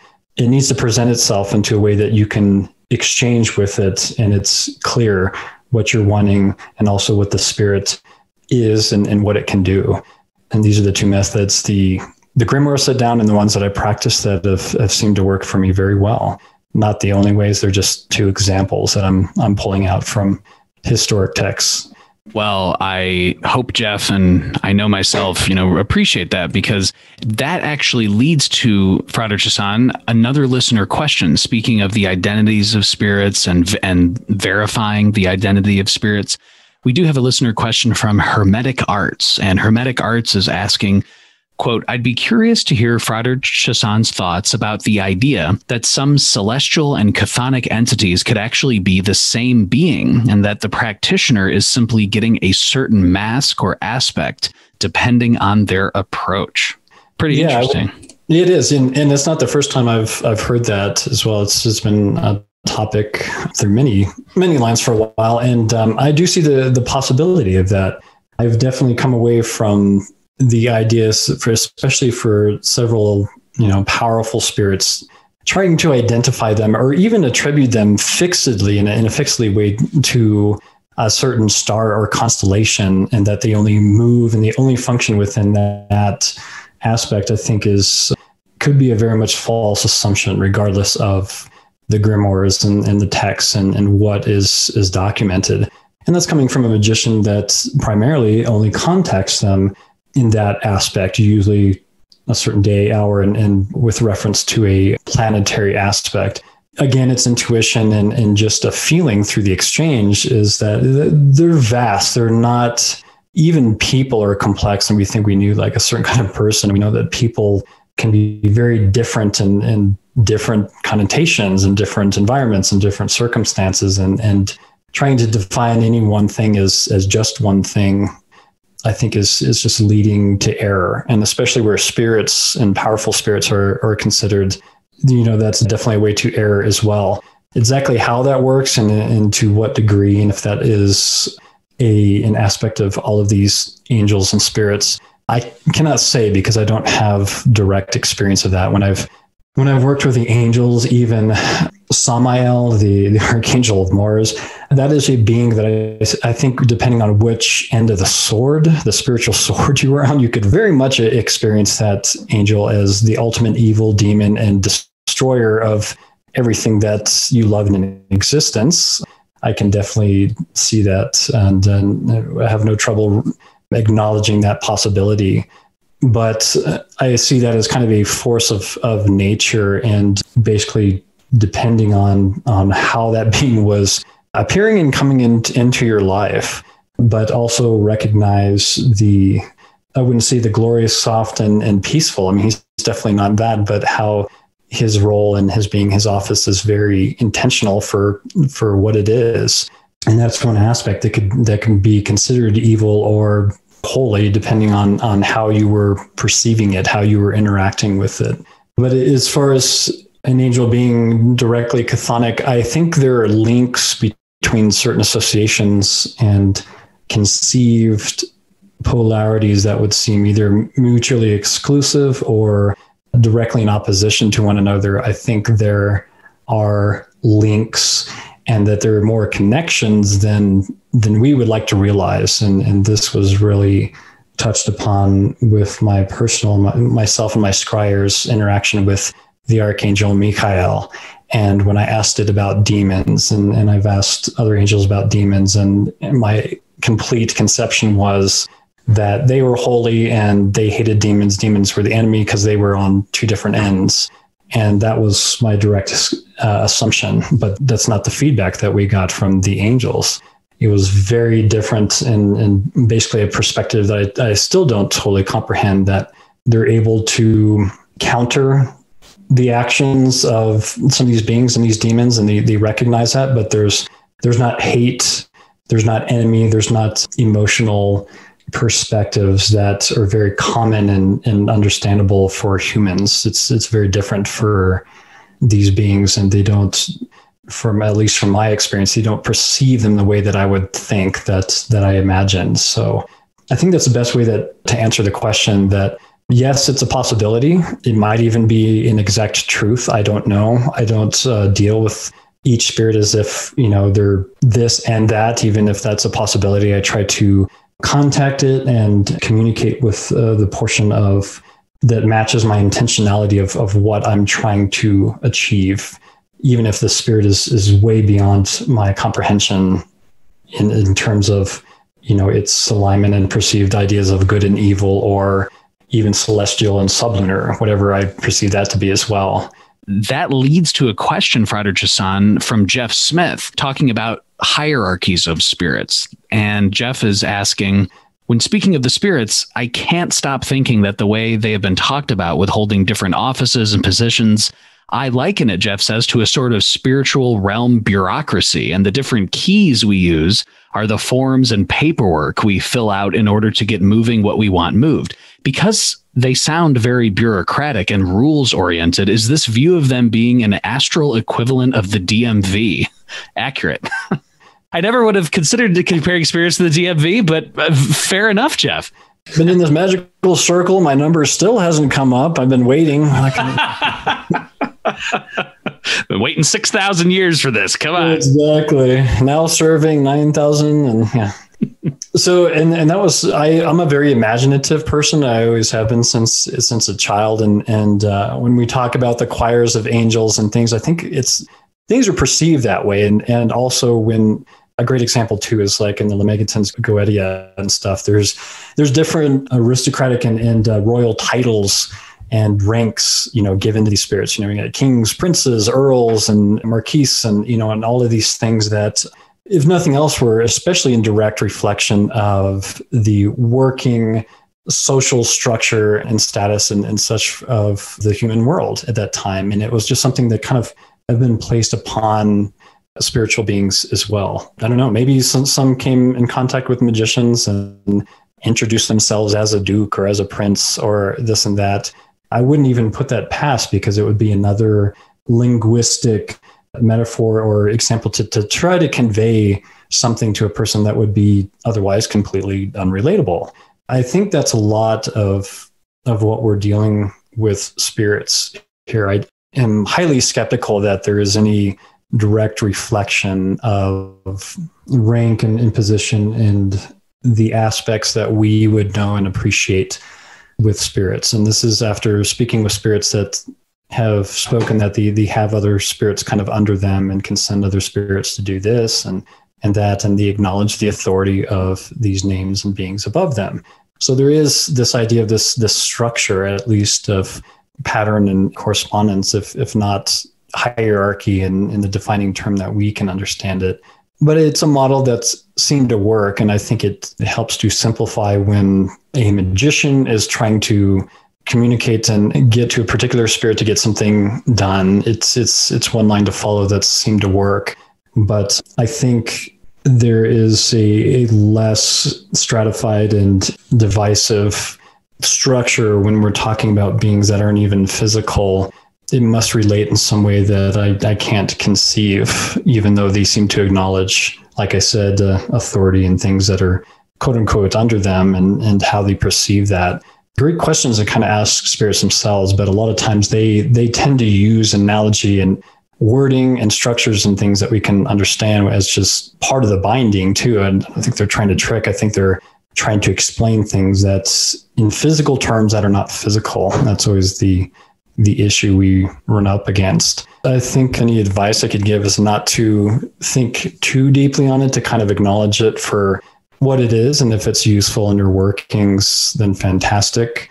When I call certain beings, if they have a title, say king and earl or whatever, but they acknowledge that, but I have yet to hear one reply back and for them to speak about their rank in those same kind of defining words. It's spoken of very differently in a very more kind of extensive way. So I try to imagine it as a network, as patterns of frequencies of energies, and some are vast and some are more focused. And it can be that simple, even though it's the building blocks of totality.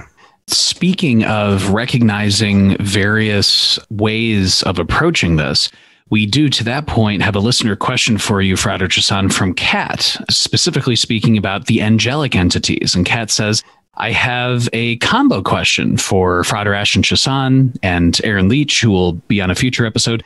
And Kat's asking, how should students interpret or reconcile differences in their statements about angelic entities? For example, Kat says, Aaron Leach has said that angels do not have free will and that fallen angels are not truly fallen. Frater Chassan, however, Kat says, received a response from the Archangel Michael that angels do have some measure of free will and that some angels are indeed fallen. What should we humble seekers make of this, Kat says? First and foremost, that you don't take either my word or Aaron's word or anybody's word just because we say so. There's definitely people that disagree with me on this, but as she noticed in my book, I wasn't even quite sure, so I asked the question. And this is where it comes with our interaction with the spirits. I mean, do we believe what they say? Do we believe that we're actually getting the words and the information from the horse's mouth? And, we can kind of debate and break it down or be as skeptical, and we can actually even disregard. And that's with all of my work, with everything that they say, I kind of have to take that. I do think about it, and I don't take anything for granted, even though I'm very confident in the spirit being there and that the method works. The information that I get is the information that I get, and it's what's in the book. I do remember that I was like, do angels really fall? And I remember the response, yes, they do fall. But I think I was talking about Lucifer, and the angel went on to explain what fall, I think, more meant than what I was perceiving it to be. It's easy enough to go with, the kind of Enochian type, lore and, they were just wicked angels. They came down and seduced women and, it was this, and they were just bad, and then they were just disobeying God. I think that's kind of the Sunday school appreciation of where demons came from, or where Lucifer fell and this kind of thing. Speaking of the angels, it's not so clear cut. And if there's one added thing, I guess, to the advice of speaking back to Kat, is when they were talking about fall, it was much different.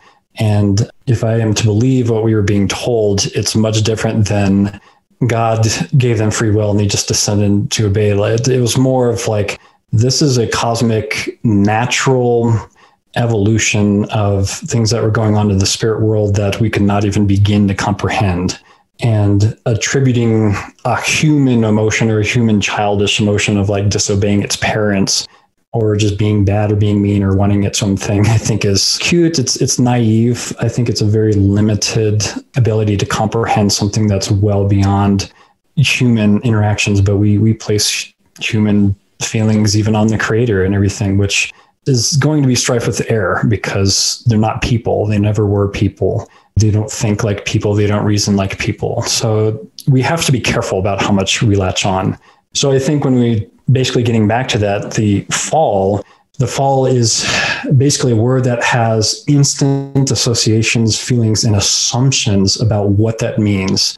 And quite truthfully, the reality and perhaps some of the beauty and intentionality of the fall is a lot different than our attributed story and comprehension and view of these beings of the fall. So we got to be careful. And also, I do recall my interactions with angels as well, too, talking about free will, that they gave the analogy of them being strings on some sort of divine celestial instrument, that they were strings. And when the creator plucked them, they resounded. That was the analogy, one of the analogies that was given, and I believe it's in my book. I believe they said they have some sort of measure of free will. Maybe that means consciousness, ability to decide from their post.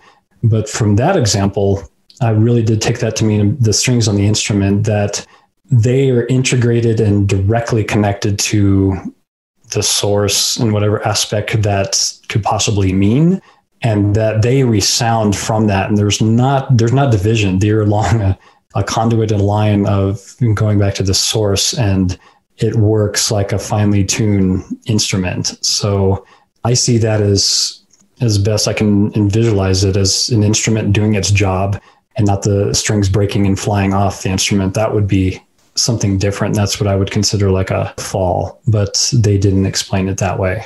I think Kat's second question kind of goes to this point, Frater Chassan, because you're sharing about the role of spirits, the nature of, angelic spirits, for example, but also the role of the magician and walking a path between the known and unknown and going into the depths and bringing out useful information. And so Kat's question is a very comprehensive one, asking, why did the angels, Frater Chassan, or non-angels, depending on the source, give things like arts, language, medicine to humans? Are humans, Kat's asking, part of some great continuum of materiality?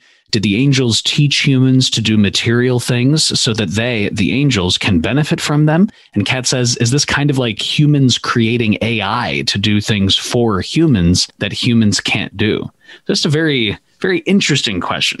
It's fascinating. And it also goes back to, like we were talking about before, the book of Enoch and the story of the Watchers, and so much of our Solomonic lore is very much wrapped into this. And, of course, we have the lore from the ancient writings and how it was translated to us, of these beings like Aramaic coming down and being seduced by human females and, them breeding, and the Nephilim and some Isaiah and his, the associates and all of his other angels, teaching arts and technologies such as weaponry and mirrors, for vanity, and sorcery, cosmetics, and techniques that, would explain to advance human culture and society. And for one, a lot of these is actually not difficult for me to believe because of experiences of learning new things through spirits. And this is something that I very much believe in, that spiritual components that have inspired and taught technologies, and in some ways very directly and almost obsessively, and some humans have been some of the counterparts in moving certain technologies and ideas through. I've seen evidence of this and experienced this with myself for asking for certain things. So this does make sense to me through my experience. So there's some part of the lore that I can understand.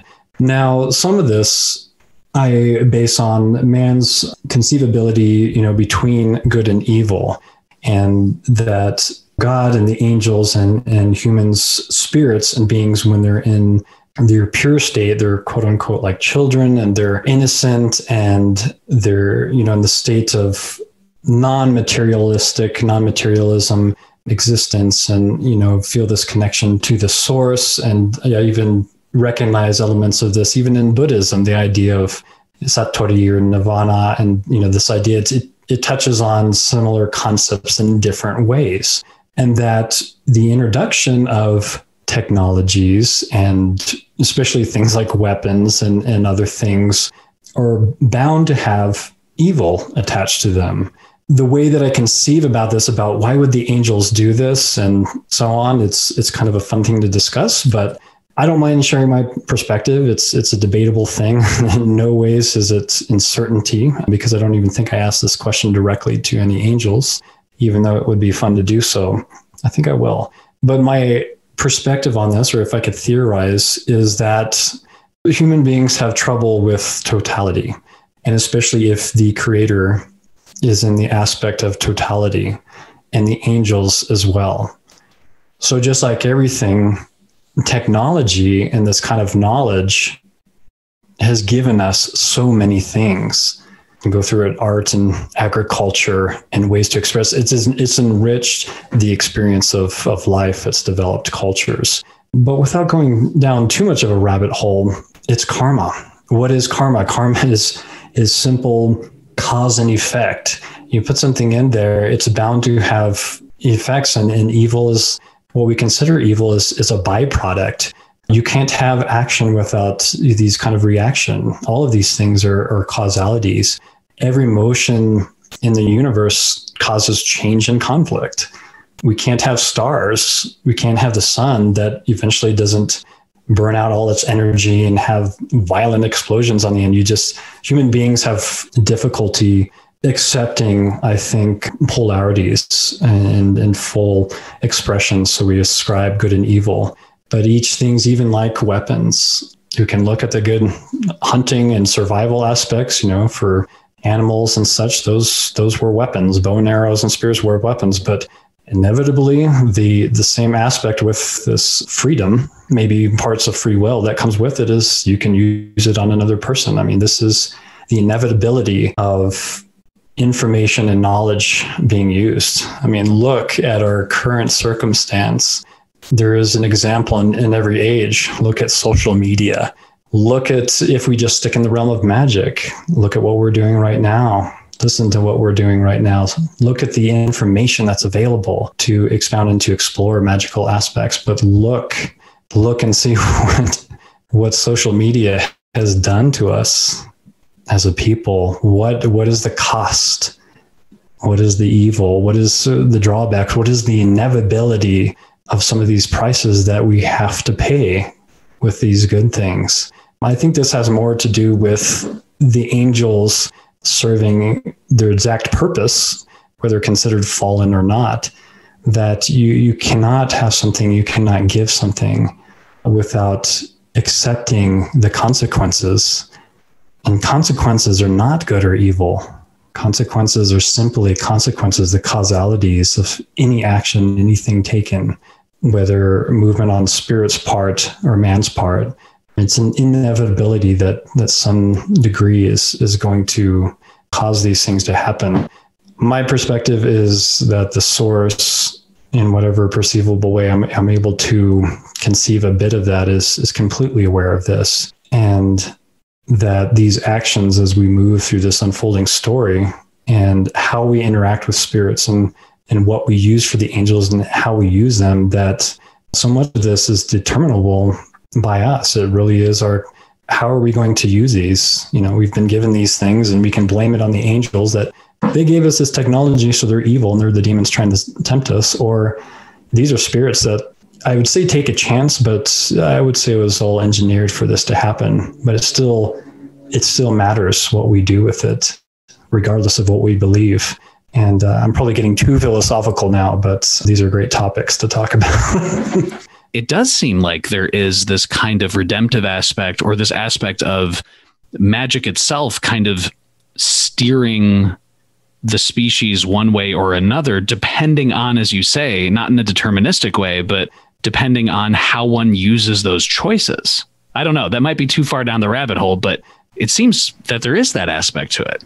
There definitely is. And magic, just like any technology, it really is no different. And you see evidence of that. And as Dr. Skinner says, magic is inherently practical.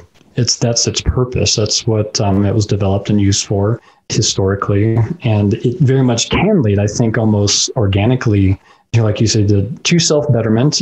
Yes, possibly. But magic in and only of itself is inherent with much possible pitfalls. It is a power that, especially if apprehended and obtained, can easily and historically has been used to various ends, because its purpose is to change and to manipulate. That is the purpose of its technology, and I never blindside myself thinking it's otherwise. But just as magic is not in isolation as a power, neither is mysticism and some of these other paths. So hopefully one would hope that connecting with some of these spirits and through the being of the magician, that they use these manipulations or they use these methods to, at least, if nothing else, their best conceived idea of proper use or bettering their selves and their societies. Magicians usually filled a function, as they still do in society, to help their community in one way or another. But there's always a potential of using that negative context. I mean, that's the medium for which it's always been used. So just like any power, like any technology listed, or that the angels were said to give to man, whether allegorical or not, it still functions the same. It really does boil down to the person and what their conception is of what they should be using it for. It's a huge philosophical debate, and it really could depend on which end, the person is perceiving the magician, what they're doing from. And that's largely, I think, why it was feared as well, too, is because it was an acknowledged technology that could be so easily corrupted by people that had a talent for it for all sorts of reasons. I know that some people disagree, but I totally agree, as you mentioned, with what Dr. Skinner does, which is really kind of drawing a line, or at least putting in different categories, the difference between magic on one side, religion on the other side, and then kind of the mystery tradition in between, and how there may be some overlap, but that they are definitely individual tributaries, and magic being very, very practical. Absolutely. And speaking of those kind of blended areas or different areas, we do have a listener question from Frater Chassan, who is asking, how does Frater Chassan see the HGA, the Holy Guardian Angel, in the light of intermediary spirits of the grimoire tradition and tutelary spirits of the shamanic tradition? For me, at least, Sedger says, it sometimes feels like some practitioners might make it out that the HGA is something very special and not like anything else in any tradition. But when looking more closely at the HGA, it seems to be very much like an intermediary or tutelary spirit.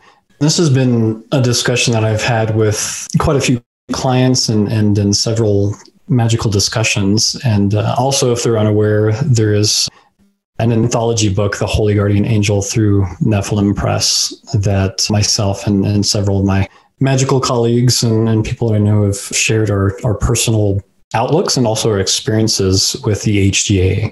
And this is a big discussion, but I'll try to simplify it as much as possible from my perspective. The HGA being not the nativity angel, not other intermediate spirits that you can have a very close relation. Like, I don't consider Hiram my HGA by any means, and neither does he, even though that's a very close relationship. Many could disagree with me, but if I was going to speak honestly from my perspective of what I've come to understand the HGA is something quite undefinable by a person, especially through research and intellect. I think the true experience of getting knowledge and conversation with an HGA requires a experience that quite dramatically, if not forcibly, puts the person's consciousness and rationale way of thinking into a complete upside down and undoing before there is the proper space for something of that nature to come into them. And perhaps a better way to say it is, if one studies the Abramelin rite itself, and especially if it was followed to the degree it really suggests, is basically that deforming of habits and conscious perceptions, basically all of the programming and framing that the person has received, their idea of who they are, of their identity, their place in the society, all of those things has to be kind of upturned and reconsidered. And the only way to do that authentically for real, is that you have to take the person into such a situation that that part of the mind and that part of the personality is completely exhausted and undone and basically silenced. I think there's ways to get in touch with higher aspects of yourself, perhaps to divinity through, say, like Liber Samak and, these other methods that I've tried, and they have some veritable experience. They really do. I think they can get people on the path and connected to divinity. But the experience that is really laid out in Abramelin, and through my experience of my attempted Abramelin experiment itself, is really in undoing itself, something that should be traumatic. There's no way to do this process gently. There's no way to do it peacefully. There's no way to do this in a consciously controlled, which means that you feel, your mind feels like it's in control of what's going on. I have no trouble stating that I don't believe this experience can be accomplished that way. People can argue with me all they wish, but it's something I haven't been swayed on. I believe it does take a very much a sacrificing of what the person perceives as self, a complete opening, a complete dissolving, complete descent pretty much in the underworld, with the faith and trust through ritual, through whatever means, if you're going through the Abramelin, for this higher consciousness, for the purity connection of your soul that nobody really has a very conscious awareness of directly, that is beyond mental and emotional constructs, for this being that's considered the holy guardian angel to come on to a person, to instruct and to connect with them in a way that their concepts of self and actions and communication between themselves and divinity is done in such a way that it's not in any way an intellectual or conscious process. It has to be something beyond. I think that's the best way I can describe that. It's interesting too, Frater Chassan, and this is not a direct comparison because, as you mentioned, the HGA is definitely way different from grimoire magic, but this kind of perturbing of the consciousness, shaking things up, dissolving habits and patterns. That's also a very key aspect in a much more operation-focused kind of practical sense, but that's also a very important aspect of the grimoire tradition. For example, anyone who's fasted on nothing but vegetable juice for 3 or 4 days, all of a sudden you'll notice that certain habits and patterns and things like that really do change. So can you talk about the importance of, no matter what you're practicing, if you think that you're going to go through this, whatever it is, with familiarity, with sticking to your old habits, that is definitely something that you're going to have to let go pretty quick. Yeah, exactly. And you stated it perfectly as well. And especially where it comes to Solomonic magic and anybody who is claimed worked with, it could be anything, the Goetia and Heptameron, or, any of these things. And, if I ever read accounts and it's something that just goes through smoothly from beginning to end, and there's no upsets or changes within the person, I'm highly suspect, because nothing in my experience when I've been successful at this stuff has been that way. Nothing. Everybody that I respect in magic, that I've had a chance to talk to and to get to know, that I believe has achieved something with it, it's the same thing. It's not just this intellectual process where it just requires some action like it would be building a car or doing anything else. The true experience of this and being able to step into the role as a magician and have these interactions takes a complete rewiring, I think, in many ways of yourself. Sometimes it can be gradual. Sometimes the experiences and the preparation can be very dynamic and sudden, and sometimes forceful and even traumatic, I would say. But the people that have really undergone this and have the clout to really go through and step into the role of the magician, it takes almost an insane amount of determination and focus and sacrifice. It really does demand this kind of sacrifice. Like you said, the Key of Solomon, it's probably two-part. It has all those instructions and such, probably for the person that if they actually read it, most people like, okay, I'm not going to do all these things. That is just way overboard of anything I'm really able to commit to. So maybe I'll do this, and I'll even say that I claim to do this and that'll be good enough for me to see if anything happens. And if I get some fulfillment of my wish, this is the extent of my magic. I know several people that practice that way and continue to. It doesn't really bother me, but I put it into perspective of what it is. Yeah, if somebody's claiming Solomonic magic or to be a Solomonic magician in this way, there's no way to practice this type and not go through transformation, through sacrifice and intense aspects, like you said, even fasting. If you're following the fasting, anybody that's fasting, there's very much mental and emotional, physical changes that occur, and it takes willpower. It's building the will of the magician through these trials. And personally, I don't think there's any viable way to bypass these. Not in truth. There's no way to skip over some of these methods to get the full understanding and appreciation of what being a magician in this context means.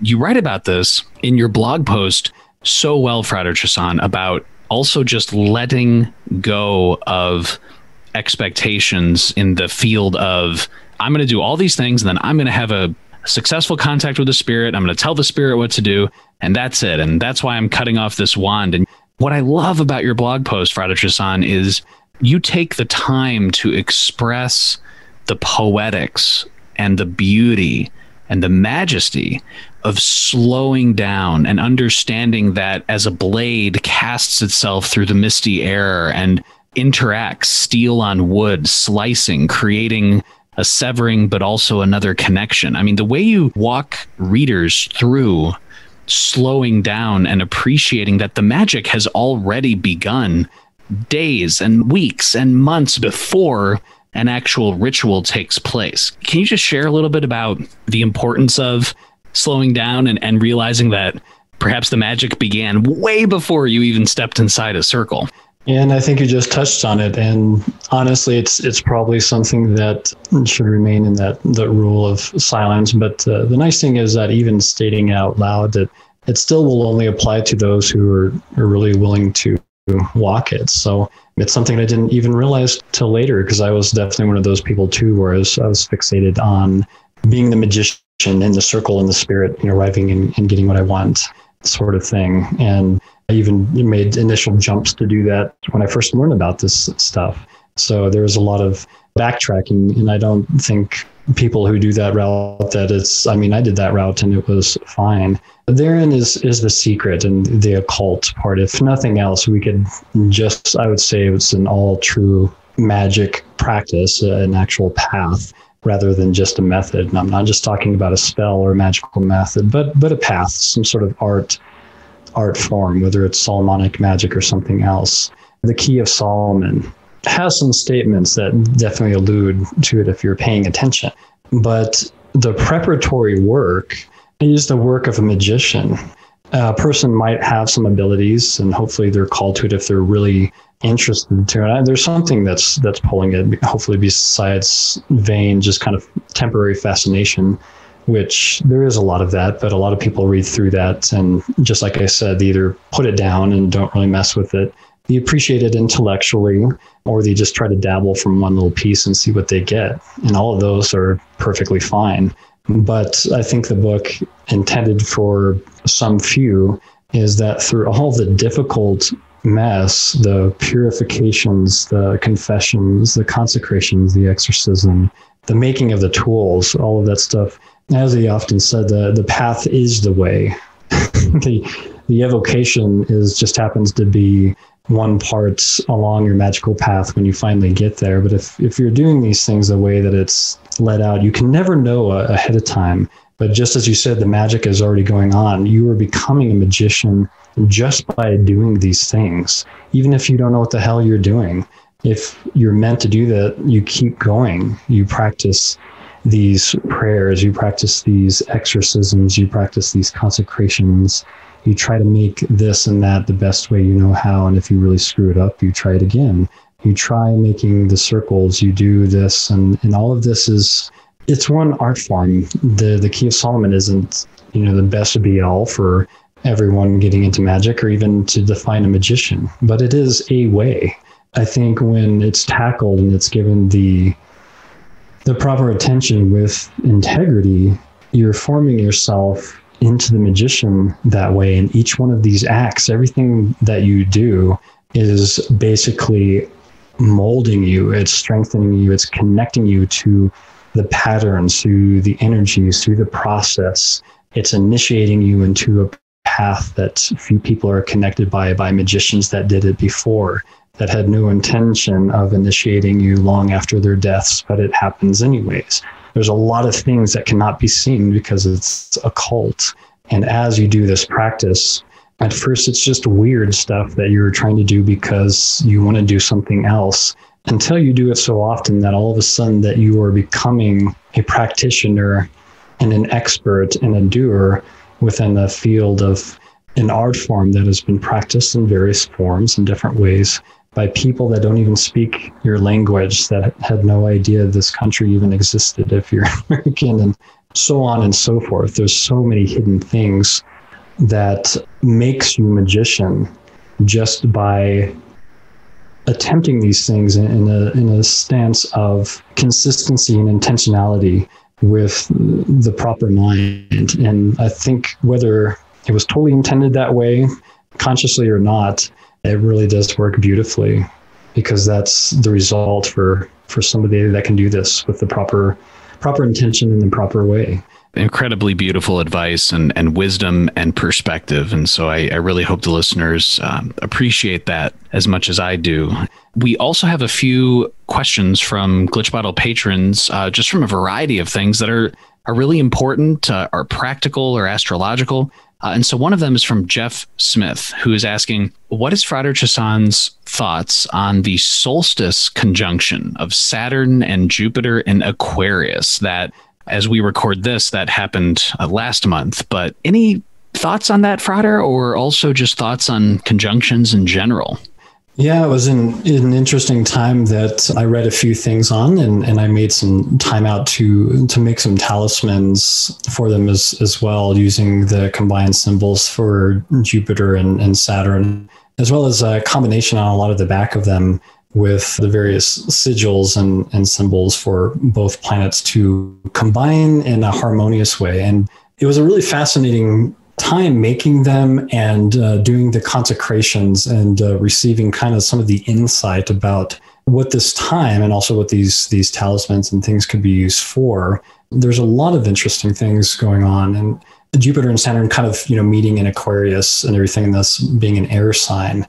There's, of course, a lot of the hope and ideas that, some of the focus in a lot of people's lives could shift from a focus on the material to more of thought and ingenuity and intellect and sharing of ideas, and hopefully changing communication in a way that can inspire, instruct, and bring about not just new technologies, but maybe new art and new thoughts, new ways of philosophizing and connecting, bringing people together again, rather than a lot of the social things that we have, like I was just talking about, of pulling people apart. We've seen a lot of the negative aspects. So that was kind of the idea. And the idea is, well, what does Jupiter and Saturn have to do with this? And we have some of the two biggest planets, which, if I could give a word that I've been using before, is authority. They're both very, very big authoritative energies, and even with the angels and the gods associated with it, not to mention just the energetic planetary aspects. But of course, we have Jupiter as that kind of jovial, but very generous and happy leader, health, wealth, prosperity, enjoying yourself, but having good judgment and good wisdom to kind of foresee things in kind of a broader aspect. So it leads. Jupiter is very much my patron and planet that's I have the strongest and most intimate connection with.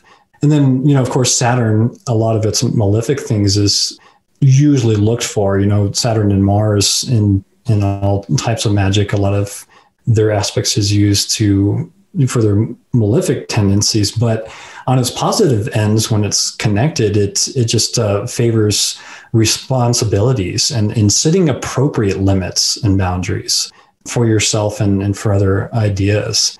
So when you have the positive, planets kind of combine an aspect in this way, you can really get focused on your better judgments about what's going on with yourself, on maybe your professional position, your personal position of what you're doing and where you are. And with Jupiter's help and Saturn, you can look into those and really set some, I think, realistic goals and look to achievements that can be actually manifested. You use the positive aspects of both of those planets, you can really set on a path to actually get some stuff done and not go all over the place or, have goals all over the place, but something that's very tangible and something that you can not only achieve, but maintain. And that was kind of my research and also my kind of understanding about how we could use this time and how we could really focus these in simply just the astrological form, if not through talismanic or spirit works. I encourage my clients and the people who got the talismans to really think about a goal that you've been, thought about for a while, but just haven't been able to really set before, and now really do it and see how it works for you and see with this power and this focus. And if you have the talisman, if this seems more achievable, and you should have the energy to really channel, towards success in whatever field that you're trying to follow, and notice what happens. So that's kind of been my perception for that time. And it's been neat to hear the feedback that I've gotten from clients and people who purchase the talismans and that I've talked to about it. We do, Frater Chassan, have a listener question as well, speaking of practicality, from Jeff Smith. And Jeff is asking and saying, Dr. Skinner has talked about in the past that he tried recording a session on tape and it ended up blank. Has Frater Ashen Chassan tried to do anything with electronics to record a spirit summoning? I would say yes. All of each and every one of my gateways through light and shadow, the responses recorded in the book are directly transcribed from the replies that we got from the spirits, from the angels, through the voice of my scryer, Ben. That's the majority of the book. It is funny that aspects like I used a tablet type recorder device.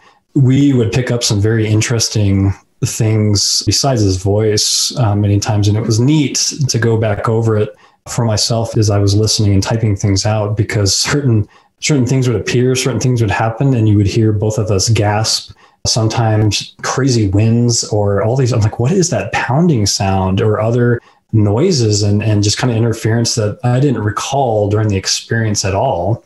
But I would be able to hear back on the actual recording device. So it was fascinating. I've never been tempted or interested to visually record. Okay, that's not true. I've been a little tempted. I've been a little interested about what would come up, but I've been very hesitant and refused to do so, even if just for my own usage. And to be honest, I don't even know if I completely comprehend why I refuse, even if I wasn't going to share with other people. But I think some of it has to go down with my idea that what I'm doing is not entertainment, not even for myself. It's not entertainment. It is an act of participatory, sacred activity that I am choosing to be in the midst of. And as much as it could be either a verifiable thing or another study, like I said, even if it was for my own use, it always seems inappropriate to be something that I would record and play back. simply for the experience of everything that is going on and that occurs during an actual evocation. And that the action itself is always, to me, kind of a time outside of time and a space outside of space. And regardless of the camera confirming or denying this, or even giving a different perspective, I have not wanted to do this for the reasons of changing my mind in any kind of aspect of what I'm doing while I'm in the circle. I'm not sure if that makes perfect sense, but I'm not sure if I'd worry about the camera or I'd go back in it, or it would change my perception of exactly what I was doing there and why. And I guess that could be argued that there might be some fear or other considerations of why I would be worried for that to change. But for me, it's such a sacred and important act that it really seemed that it would, again, even if something amazing came upon it, that it would still diminish the purpose and the chosen activity of why I'm doing that, to simply bring that to record for a later date. The voices seemed pertinent and important because for the book, I wanted to make sure that I didn't just try to remember and make stuff up when the spirits were replying through my scryer. I wanted to record word for word what they said and what he said. And I wanted to present that as a work of, this is what I asked and this is what I got. I don't know if I believe it all or totally agree or even understand, but this is the results from the workings that Ben and I did, and I present it that way. So it was just a kind of conscious decision, and that's where I've been with it.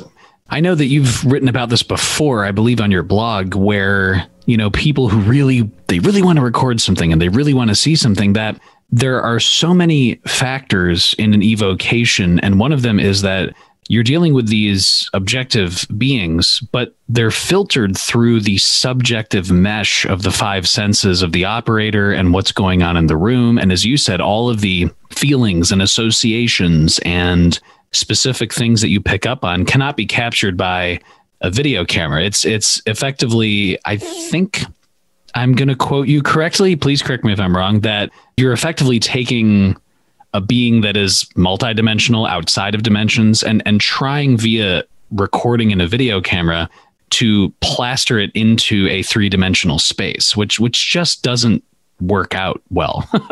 Yeah, and I don't have any difficulty saying that I truly believe that most, if not a lot of the things that I witness and see could be picked up. I mean, there's evidence and things that people see in the paranormal world that quite possibly, there's a lot of junk out there as well, but I'm actually fairly convinced that a lot of the lights and the things and the poundings and a lot of that could be picked up, and it could even be used as, some verifiable proof that something is going on. It could be legitimate to the core, and you could send it out and, somebody could dissect it and totally tear it down and say that it was fraudulent just as well. That's never been my interest. In my younger years and being a hypnotherapist and such, I think part of my decision has come from that.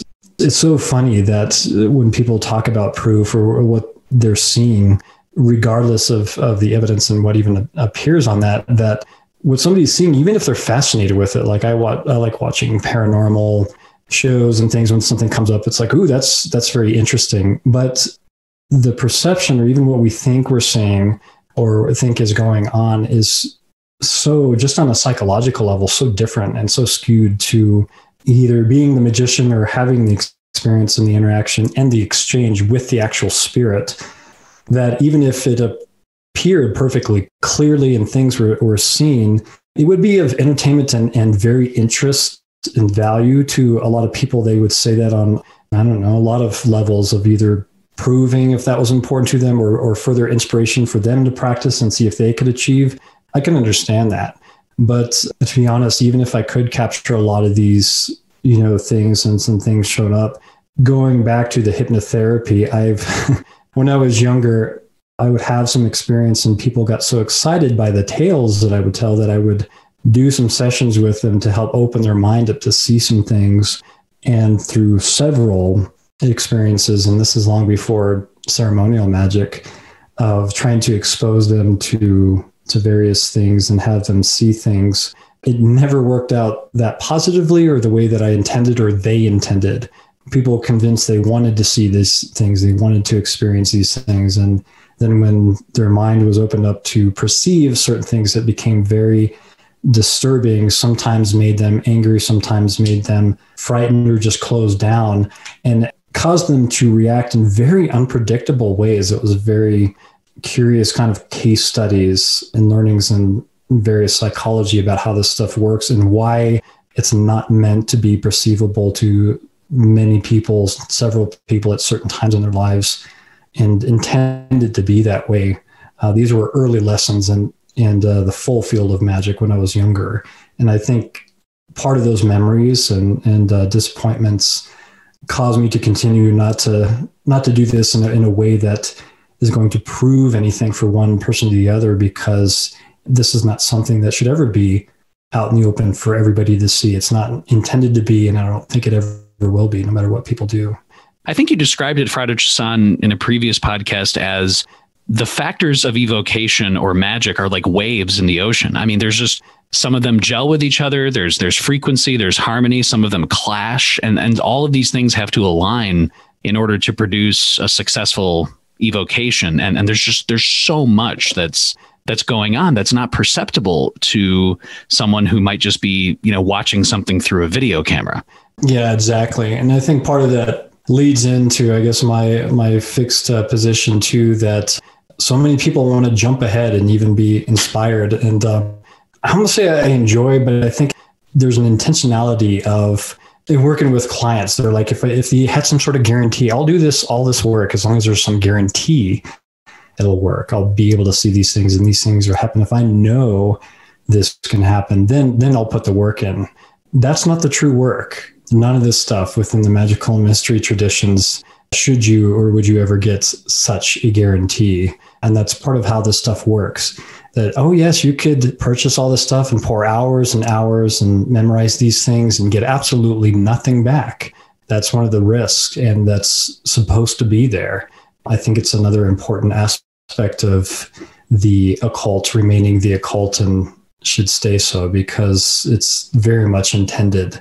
That's why not everybody does this stuff. We do have a listener question, Frater, from Jeff Smith, who is also asking, beyond the classical Western languages of Greek, Latin, and English, has Frater Chassan worked with any systems of Asian descent? I know the popular thing is within the Afro-Caribbean traditions, but has Frater Chassan ventured out using his Solomonic techniques in summoning the spirits of other traditions? Has he worked on having his own registry of goetic spirits or otherwise, and have a Goetia of Frater Chassan in the way that there is a Goetia or Goetia of Dr. Rudd? Some interesting ideas. I guess this several part questions. So to answer the first part, that yes, I do practice and study other forms of magic where spirits are a part of that, but not to the degree of where I practice Solomonic magic. I might have discussed it in other podcasts, but I'm very much interested and have been involved in through the more esoteric sects of Zen Buddhism, of course, the Japanese one, where the language and traditions I've studied in depth, and the particular martial art that I study is highly involved in a sect called Mikyo, and Mikyo with the Kujin and Kujikiri. What I have found is that I give respect to the cultures and the kind of paradigms that certain magical practices have evolved out of. Even though I definitely recognize certain parallel lines, I don't, if I'm learning or practicing them as they are, I practice them within that cultural and often linguistic context that they evolved out of, because I want to immerse and be able to, I guess, initiate and be integrated into the powers of that tradition, and then kind of work them where they become more mine and I can use them. So I do practice those methods that way, as I've learned them from teachers directly, and also as I've studied them. So definitely some Asian magical techniques and methods that in their entirety have a complete system, religious, philosophical, and cultural backing. So I've entered into them as far as I have so far. And I just continue to work with them in that aspect. But yeah, as far as creating like my own individual system, I don't need to. It seemed like it would be a lot of extra work to try to do something completely different. The technology is there. I will say that, like with certain spirits and goetic spirits, like once I do the formal evocation and they're bound and I'm working with them, that I'll work with them and discover ways of working with them and methods. Like I don't do a formal evocation for spirit sets. I have in my Liber Spiritum, and I have a working relationship. I don't do that all the time because it's not how it's meant to work. You learn other methods. I've learned magical methods directly from the angels that I shared in my second book that came directly from asking, how could I learn a magical method from you? Or is there something that you could teach? And they gave us instruction, and I've practiced that way. That's obviously not mine. I couldn't call that mine because I asked them and they gave it to me, and I've tried it and experimented with it. So I guess in some ways it belongs to me because I personally asked and personally received, and then other people have tried that. So there's methods out there, but I don't have any interest at this time of like forming a whole system or way of evocation that's somehow unique. It just doesn't seem to make much sense when I'm practicing methods that work for me. And I don't think I'd have time. Anyways, I've got clients that are relying on me to conjure certain spirits and to get clear answers. And when I have to do something seriously, I don't have time to experiment. I got to get it done. So I rely on the methods that I know that work. So I'm long past, at least evocation wise, kind of fiddling around trying to figure out if there's something better. I use what works because I'm usually doing workings that are professionally based or something I got to get done. But maybe if I somehow get more time in the future, that might be something I'll look into. Totally goes back to that practicality and being a working magician for sure. Another question from Jeff Smith saying, with the wide variety of books out there, multiple translations, editings, which grimoire does Frater Ashen Chassan suggest a person start with when working in the Solomonic tradition, specifically in regards to goetic operations?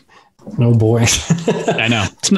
It's not a big question at all, you know? Yeah, not a big question at all. And it's funny because I'm knowledgeable, or at least I've read through several, goetic books, and including all the classics from the Key of Solomon, the Verum, and the Hunt and Norse. I've read through them all at least once or twice, if not a few times, and the Heptameron and all of these. And each one of these, I think it can be practiced from. And even if I haven't practiced directly from them, the technology is such that it's not a far leap, even though I'm theorizing. Of course, I don't know until I actually do it, but it follows the same principles that I don't see any reason why they wouldn't work. Now, I do think that some magicians that I've seen, they get a calling, or they just seem to be more aspected to one method or one grimoire over another. And that makes perfect sense. It's just different. That's why there's differences and variation even within the grimoires, and that's fine. But a lot of this why they call it Solomonic magic, and a lot of these grimoires are under that, is just as Dr. Skinner has eloquently kind of outlined, is it follows various techniques and formulas that are found in all of these. The technology remains consistent, even if some of the wording and implements and things have a variation and such. There's some of those basic things remain.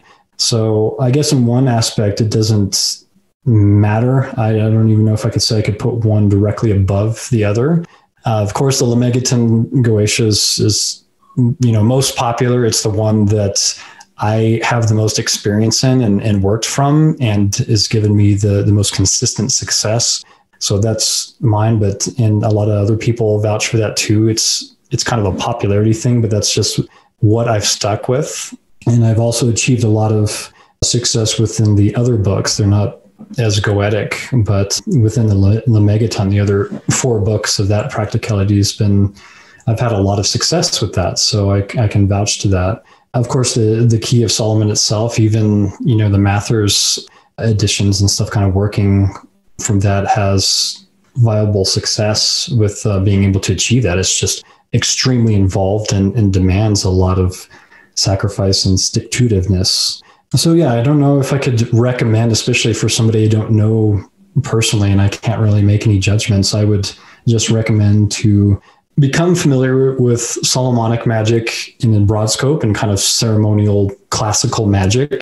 And then you can kind of narrow it in from that and then start looking at and reading through the grimoires. And if something really pulls at your interest and really seems to kind of draw you back, then try that one. And my recommendation would be, don't jump around or, spend some time, do it once or twice and go, well, it wasn't all that great, so I'll go on to the next one. Like, really make a decision that you're going to stick with that method and give it an earnest try to the point of it starts to become yours. It's an art form that is yours and you can do, and then experiment and kind of work from it through that. And then honestly, I think somebody that's put in the effort and has achieved success in one grimoire, one aspect of Solomonic magic, they'd be able to make the other grimoires work for them without any problem. I don't see why they would.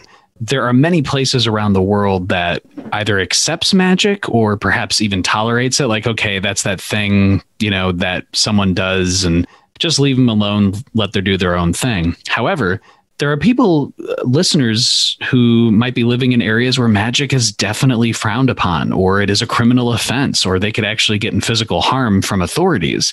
And so to that end, we do have a listener question from Jeff Smith, who's asking, Frater Chassan, what are some good excuses or covers for possessing materia magica, especially if you live in a country that has strict rules against magical practice? Ooh, good question. And something that I haven't thought about, but I really should for just knowledge, because that would be very ninja, shinobu, the kind of martial art that I study, where concealment and making something appear as something other than what it is highly important. Definitely would have been some of the practices back in the day of when some of these grimoires were penned, for sure.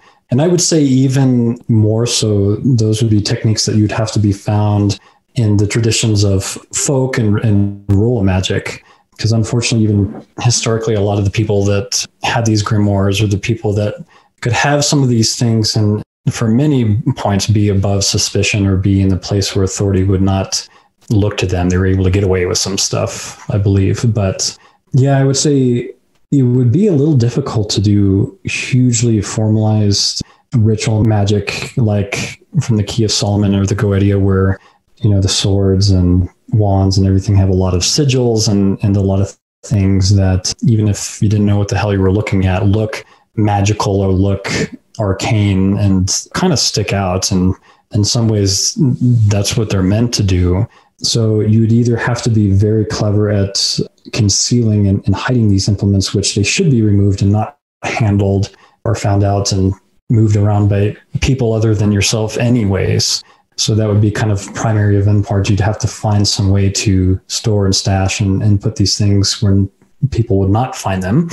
And then obviously, which should be case in point across the board anyways, practice and actually do this stuff in a place where nobody would find you out or see you or come upon you or notice. And that should be something, like I said, you're doing anyways with evocation. So yeah, direct methods beyond that, I don't know if I have specifics. You would just have to be very careful how you concealed, how you practice, and where these things would be located so that no one, especially authorities, but no one would find them out or come upon them in any way. So if you were doing something outside and everything, you'd have to leave no trace or evidence that you had a circle down there and you were doing things, and not leaving burnt ash and incense and stuff all over the place. So you'd have to be kind of a covert, magician and worker that way, which I think is prudent and should do anyways. Even in places of freedom, this stuff should be always conducted in ways that doesn't draw attention. Very, very interesting. Keeping the way of the ninja. I love that. One last question we have on the practicality stuff, and this is something you've touched on before, but it comes up again and again. Can you share, Frater Chassan, about a very commonly discussed topic about astrology and Solomonic magic? You've discussed this on the podcast before, but there are a lot of people who maybe they rely very heavily on astrology, or they come into Solomonic magic from taking very in-depth astrological timing courses or talisman creation timing courses. Can you share, Frater Chassan, about how Solomonic magic uses astrology and how it uses effectively a limited astrology? Yeah, for sure. And if I can begin with the statement that if the magic that you're practicing cannot affect, alter, or change the natural occurrences and flows from the energies of the planets, you're not a very good magician if you cannot manipulate or change those things. I don't know how some people seem to miss this. It's not that it's totally in lieu, but if we're doing magic and we're being successful at magic, we should be able to change and kind of manipulate the natural flow of things anyways, including some of the other bands, obviously not on a huge grand scale for everyone, but for our immediate area and selves and focuses of intention, most definitely. And that's some of the point of some of these things.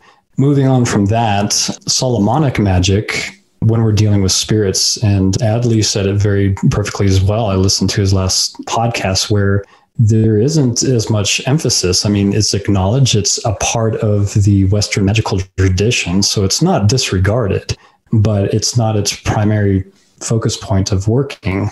And it's been interesting since even these discussions have really been brought to my attention. It's been in my experience, and I've thought it's been very interesting. The moon and other aspects are sometimes brought up, and even for some spirits, you might say it's best to contact this spirit when the sun is in Sagittarius or so on and so forth. And it can give some pointers about how the spirit connects to those energies, and usually is alluding more to the popular and more known offices and aspects and things that you can use from that planetary association, but doesn't fix or limit the spirit itself in a lot of ways, especially if we're talking about chthonic or sublunary spirits. This has been through a lot of experimentation as well, where even sublunary, I've had some very dynamic experiences with spirits, even on a decreasing moon, even where the moon is considered, which is odd, where I still can't wrap my head around necessarily, but how some workings, even not formalized ones where I'm dealing with the spirit, for some reason, their energy and their presence and everything is more noticeable on a waning moon than a waxing. And I think even because I've trained myself so traditionally that when I still have difficulty with it, I see evidence counter to what I should know. These are things that, just through experience that I've had to keep a note, because I can disregard it because it doesn't fit in with the framework, but it's happened. A lot of the astrological considerations and such, especially when working with spirits and everything, just does not necessarily have the import. And even celestial, and this is part of my reasoning with the archangels, especially not being in any way ruled by the aspects of the planet. I think it's just a way to reach back to them through that particular note or frequency if we're working with that. But I don't think it lessens or heightens their capacity to work with that in whatever framework that they're designed to work in. I think it is an aspect to reach back and something that we can follow along to achieve a particular end. But as to the angels and the sublunary spirits and stuff themselves, they don't abide by those kind of preconceived notions that you find in astrology. What I can say, though, is that for some of these spirits, the hour and time still does matter to a lot of them, because in some of my conversations where I was just learning a whole bunch, they seem to become impatient, or their attitude and the exchange seemed to alter as time, if I went way over time. So if it was going over, an hour's long or however long, they would say that they would give me notions that they would like to wrap up the conversations and go back to where they came from. So there is some kind of movement there, but to be honest, I don't think it's been documented completely concisely according to them. I think a lot has been attributed, and the magicians have gotten a sense of generalities or possibly applying other systems to them, but I don't think that's a perfected art, because it doesn't always seem to coincide with my experience. And that's very interesting. Can you share with us, Frater Chassan, about your amazing classes? You offer some very in-depth courses on very traditional ways of approaching very well-known grimoires. Can you share, I believe you have 3 of those so far. Can you share a little bit with the listeners about the courses? Yeah, so I have 3 so far that are active, and I'm glad I decided to do them. At first, I was kind of hesitant because before that, I was teaching and doing magical workshops in person, and I absolutely love doing that and interacting with people in person and practicing magic together with people in person and doing these things. And hopefully one day I'll be able to do that again. But in the lieu of COVID and everything else and people asking, the first class I put together was the art of drawing spirits into crystals, which is sort of my forte and the primary working structure of the 2 books that I have published on that art. And it was for people who really wanted an in-depth look at how I practice, and I get on video and I lecture and I show how I made the materials and the implements, what I sound like doing the invocations, and I walk people step by step through the entire process of drawing spirits into crystals. I give them links to where to find different materials to help them out with that, and basically just offering all the details of somebody who really wants to practice, and even have some special people on there that I worked with on a one-on-one basis, kind of student teacher, that give their perspective of when they started and what they worked through and their experiences. I like it because all 3 of the classes are still ongoing and people sharing different discoveries, their workings, their experiments, their experiences. And it's just a continually growing interactive class for people who really want to do this. And I also share information and aspects that I've not shared, like on my regular page or with the public, or, to people in a wider sense. It's really selective for the people who sign up and are kind of dedicated to really do this stuff. And I reserve it for them.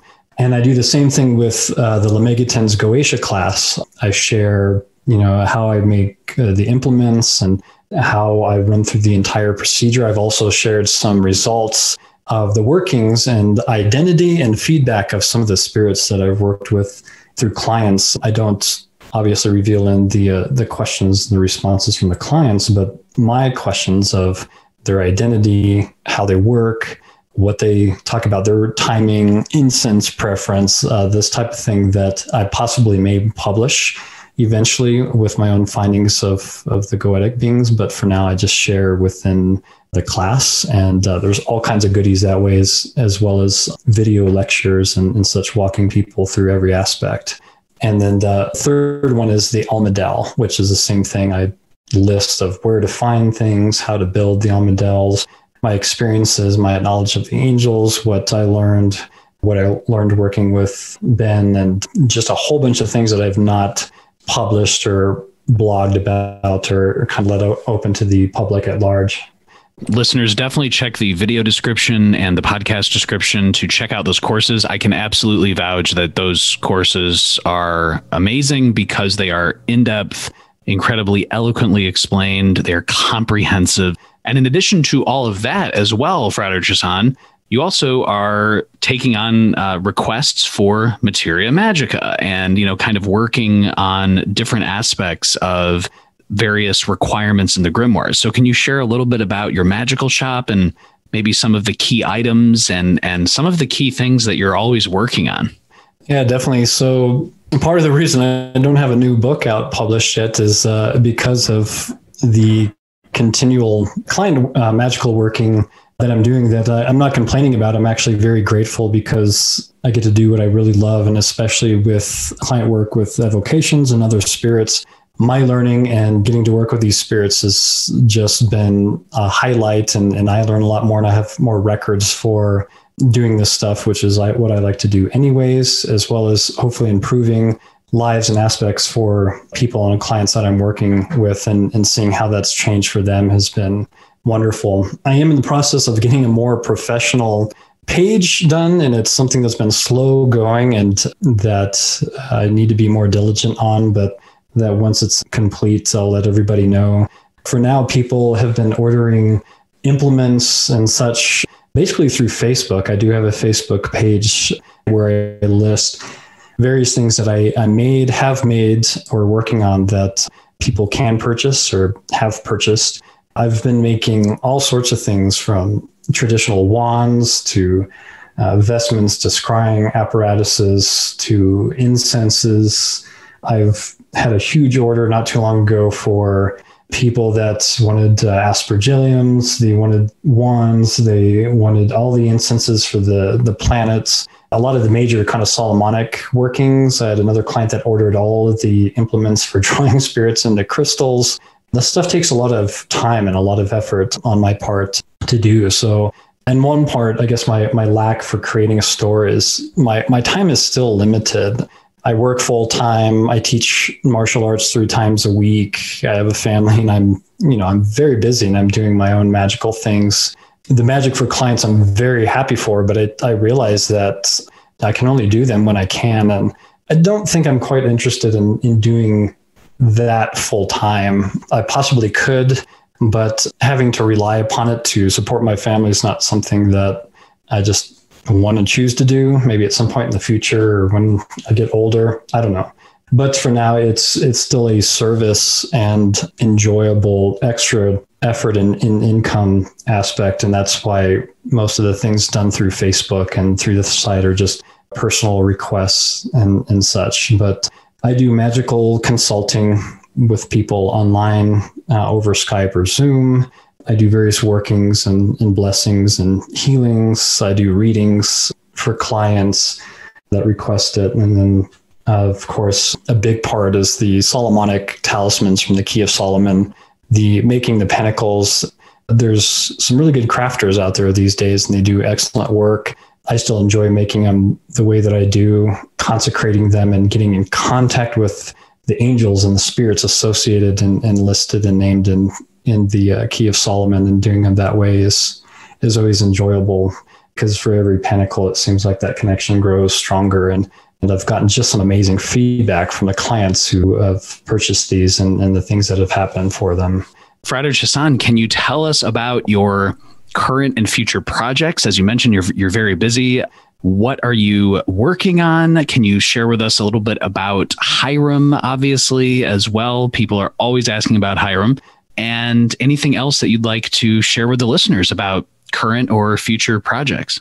Yeah, so one of these years I will get Hiram's book out, which for people who were listening before, I'm still actively doing, and he's incredibly patient with me. But it is about his history and his eventuality to coming to me in my current life and situation, and being who he is in my life, which is never ceases to amaze me or my wife or other people who have talked to him. So I now have a couple even of my other students that are not magical students that have conversed with him and have, really helped them in some very interesting points in their life, and just amazing.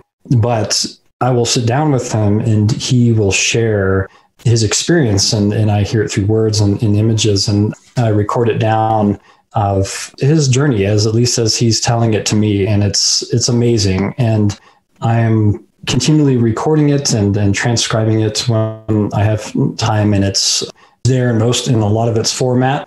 And it's just really kind of sitting down with it and like, how do I want to present this? If it's going to be published, how is this going to be, conveyed?